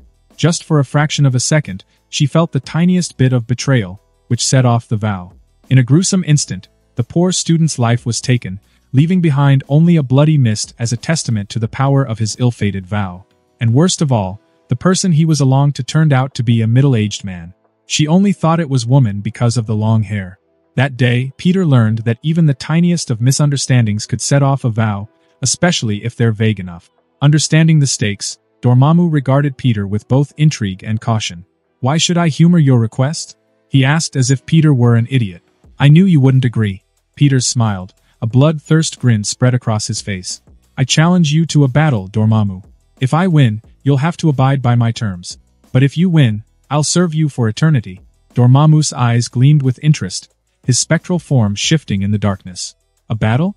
Interesting. Peter held his ground, his gaze unwavering. To win, one side must either be dead, unconscious, or surrender. A low, resonant chuckle escaped Dormammu, his voice a chilling echo that reverberated through the expanse around them. Very well, I accept your challenge. After all, what does he have to be afraid of? This is the dark dimension, and he's a god here. Got him.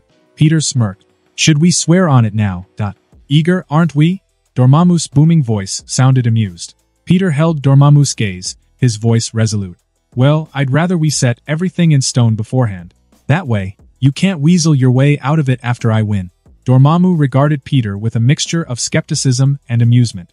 Very well. I accept your challenge and swear my existence on its terms. But know this, if you fail, your fate will be sealed, and you will serve me for eternity. Agreed. And I swear my existence on the terms as well. Peter replied firmly, feeling the vow form between them. Just remember, victory can be achieved through surrender, incapacitation, or death. Dormammu's form shifted, a nod of acknowledgement rippling through the gaseous shroud that surrounded him. Then let the battle commence. Prepare yourself. A moment of tension between Peter and Dormammu seemed to stretch infinitely, the weight of their challenge filling the air around them. Before the first blows were exchanged, a palpable energy charged the atmosphere, and Peter began to change. Peter's form seemed to transform, his muscles bulging and his skin turning a fiery shade of red. With a powerful surge of energy, he morphed into the imposing figure of the Red Hulk. Dormammu's eyes flickered with an impressed glint as he observed the transformation, his spectral form hovering above the ground. You've truly embraced the power of rage, how curious, Dormammu mused, his voice carrying a mix of intrigue and arrogance. But even in this form, you are nothing before me. Peter met Dormammu's gaze with a defiant smile, his towering frame radiating a sense of raw power. I've had some practice with this power. Fought a dragon once. Wasn't too impressed though, felt like it could have been stronger. Dormammu's lips curled into a smirk, his eyes narrowing with amusement. A dragon, you say? How quaint. Let's see if I can provide a more suitable challenge for you. With a casual wave of his hand, Dormammu's power surged, and the dark dimension around them seemed to tremble with the unleashed energy. The air crackled with an otherworldly intensity, and the battle between them intensified as they clashed once more. The ebb and flow of their fight unfolded in a relentless dance, a fierce back-and-forth exchange that resonated with cosmic power. Peter's blows connected with Dormammu's form, creating shockwaves that reverberated through the dimension. Yet, Dormammu's retaliation was swift and powerful, his attacks striking with a ferocity that tested Peter's endurance. As they exchanged blows, Peter seized every opportunity to taunt his formidable opponent. "Is that all you've got, Dormammu? I was expecting something more impressive." Dormammu's response was a surge of energy that sent Peter hurtling through the air, crashing into a distant expanse of the dark dimension. The impact was powerful, but Peter quickly regained his footing, his body unyielding in the face of the assault. "Not bad," Peter remarked, grinning as he wiped a trickle of blood from his mouth. "But I've felt worse." Dormammu's eyes glowed with an icy intensity as he unleashed a torrent of dark energy, the malevolent force slicing through the air with an otherworldly shriek. Peter braced himself to withstand the attack. His form absorbed the impact, the energy crackling around him as he emerged unscathed. But the battle was taking its toll. Despite his best efforts, he was struggling to match Dormammu's overwhelming power. In a desperate move, he channeled the fiery energy within him, surrounding himself with the searing flames of the Phoenix. Dormammu's form flickered with surprise as the intense heat engulfed Peter. The flames of the Phoenix were legendary, the hottest and most destructive force in the universe. Yet, even as the flames raged, Dormammu's composure remained unshaken. After all, only the Phoenix itself could scare him. Peter only wielded the tiniest fraction of its power. With a roar, Peter charged at Dormammu, his flaming fists striking with a force that reverberated through the dimension. Dormammu countered with a surge of dark energy, the clash of their powers sending shockwaves that rippled outward, distorting the very fabric of the dimension. Dormammu's eyes glinted with irritation as Peter's attacks continued to find their mark, his defenses faltering under the onslaught. His anger surged, fueling his next attack with a reckless intensity. Suddenly, with an eruption of dark energy, Dormammu opened his mouth, unleashing a thick beam of dark power that washed over Peter, erasing his existence in an instant. "Oh shit," Peter thought as he died. Dormammu's form shifted as he sighed in exasperation, a hint of annoyance coloring his voice. "I let my anger cloud my control. What a foolish mistake," he muttered, annoyed that he accidentally killed what could have been a fairly impressive servant. Yet, before Dormammu's thoughts could fully solidify, an odd phenomenon unfolded. The dimension seemed to ripple and rewind. Seconds later, Peter reappeared where he had stood moments before, his form alive and intact.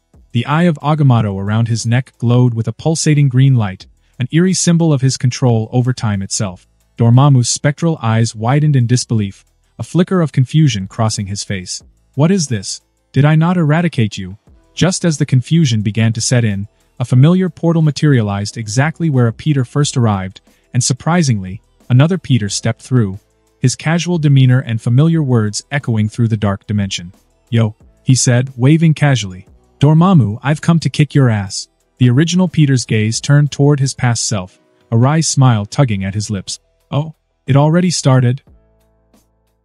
And that concludes this episode. If you enjoyed it, I'd seriously love it if you guys could leave a like on the video, as it genuinely helps out so much, and it keeps me going, plus it takes only 1 second. That said, have a wonderful day. See you in the next one.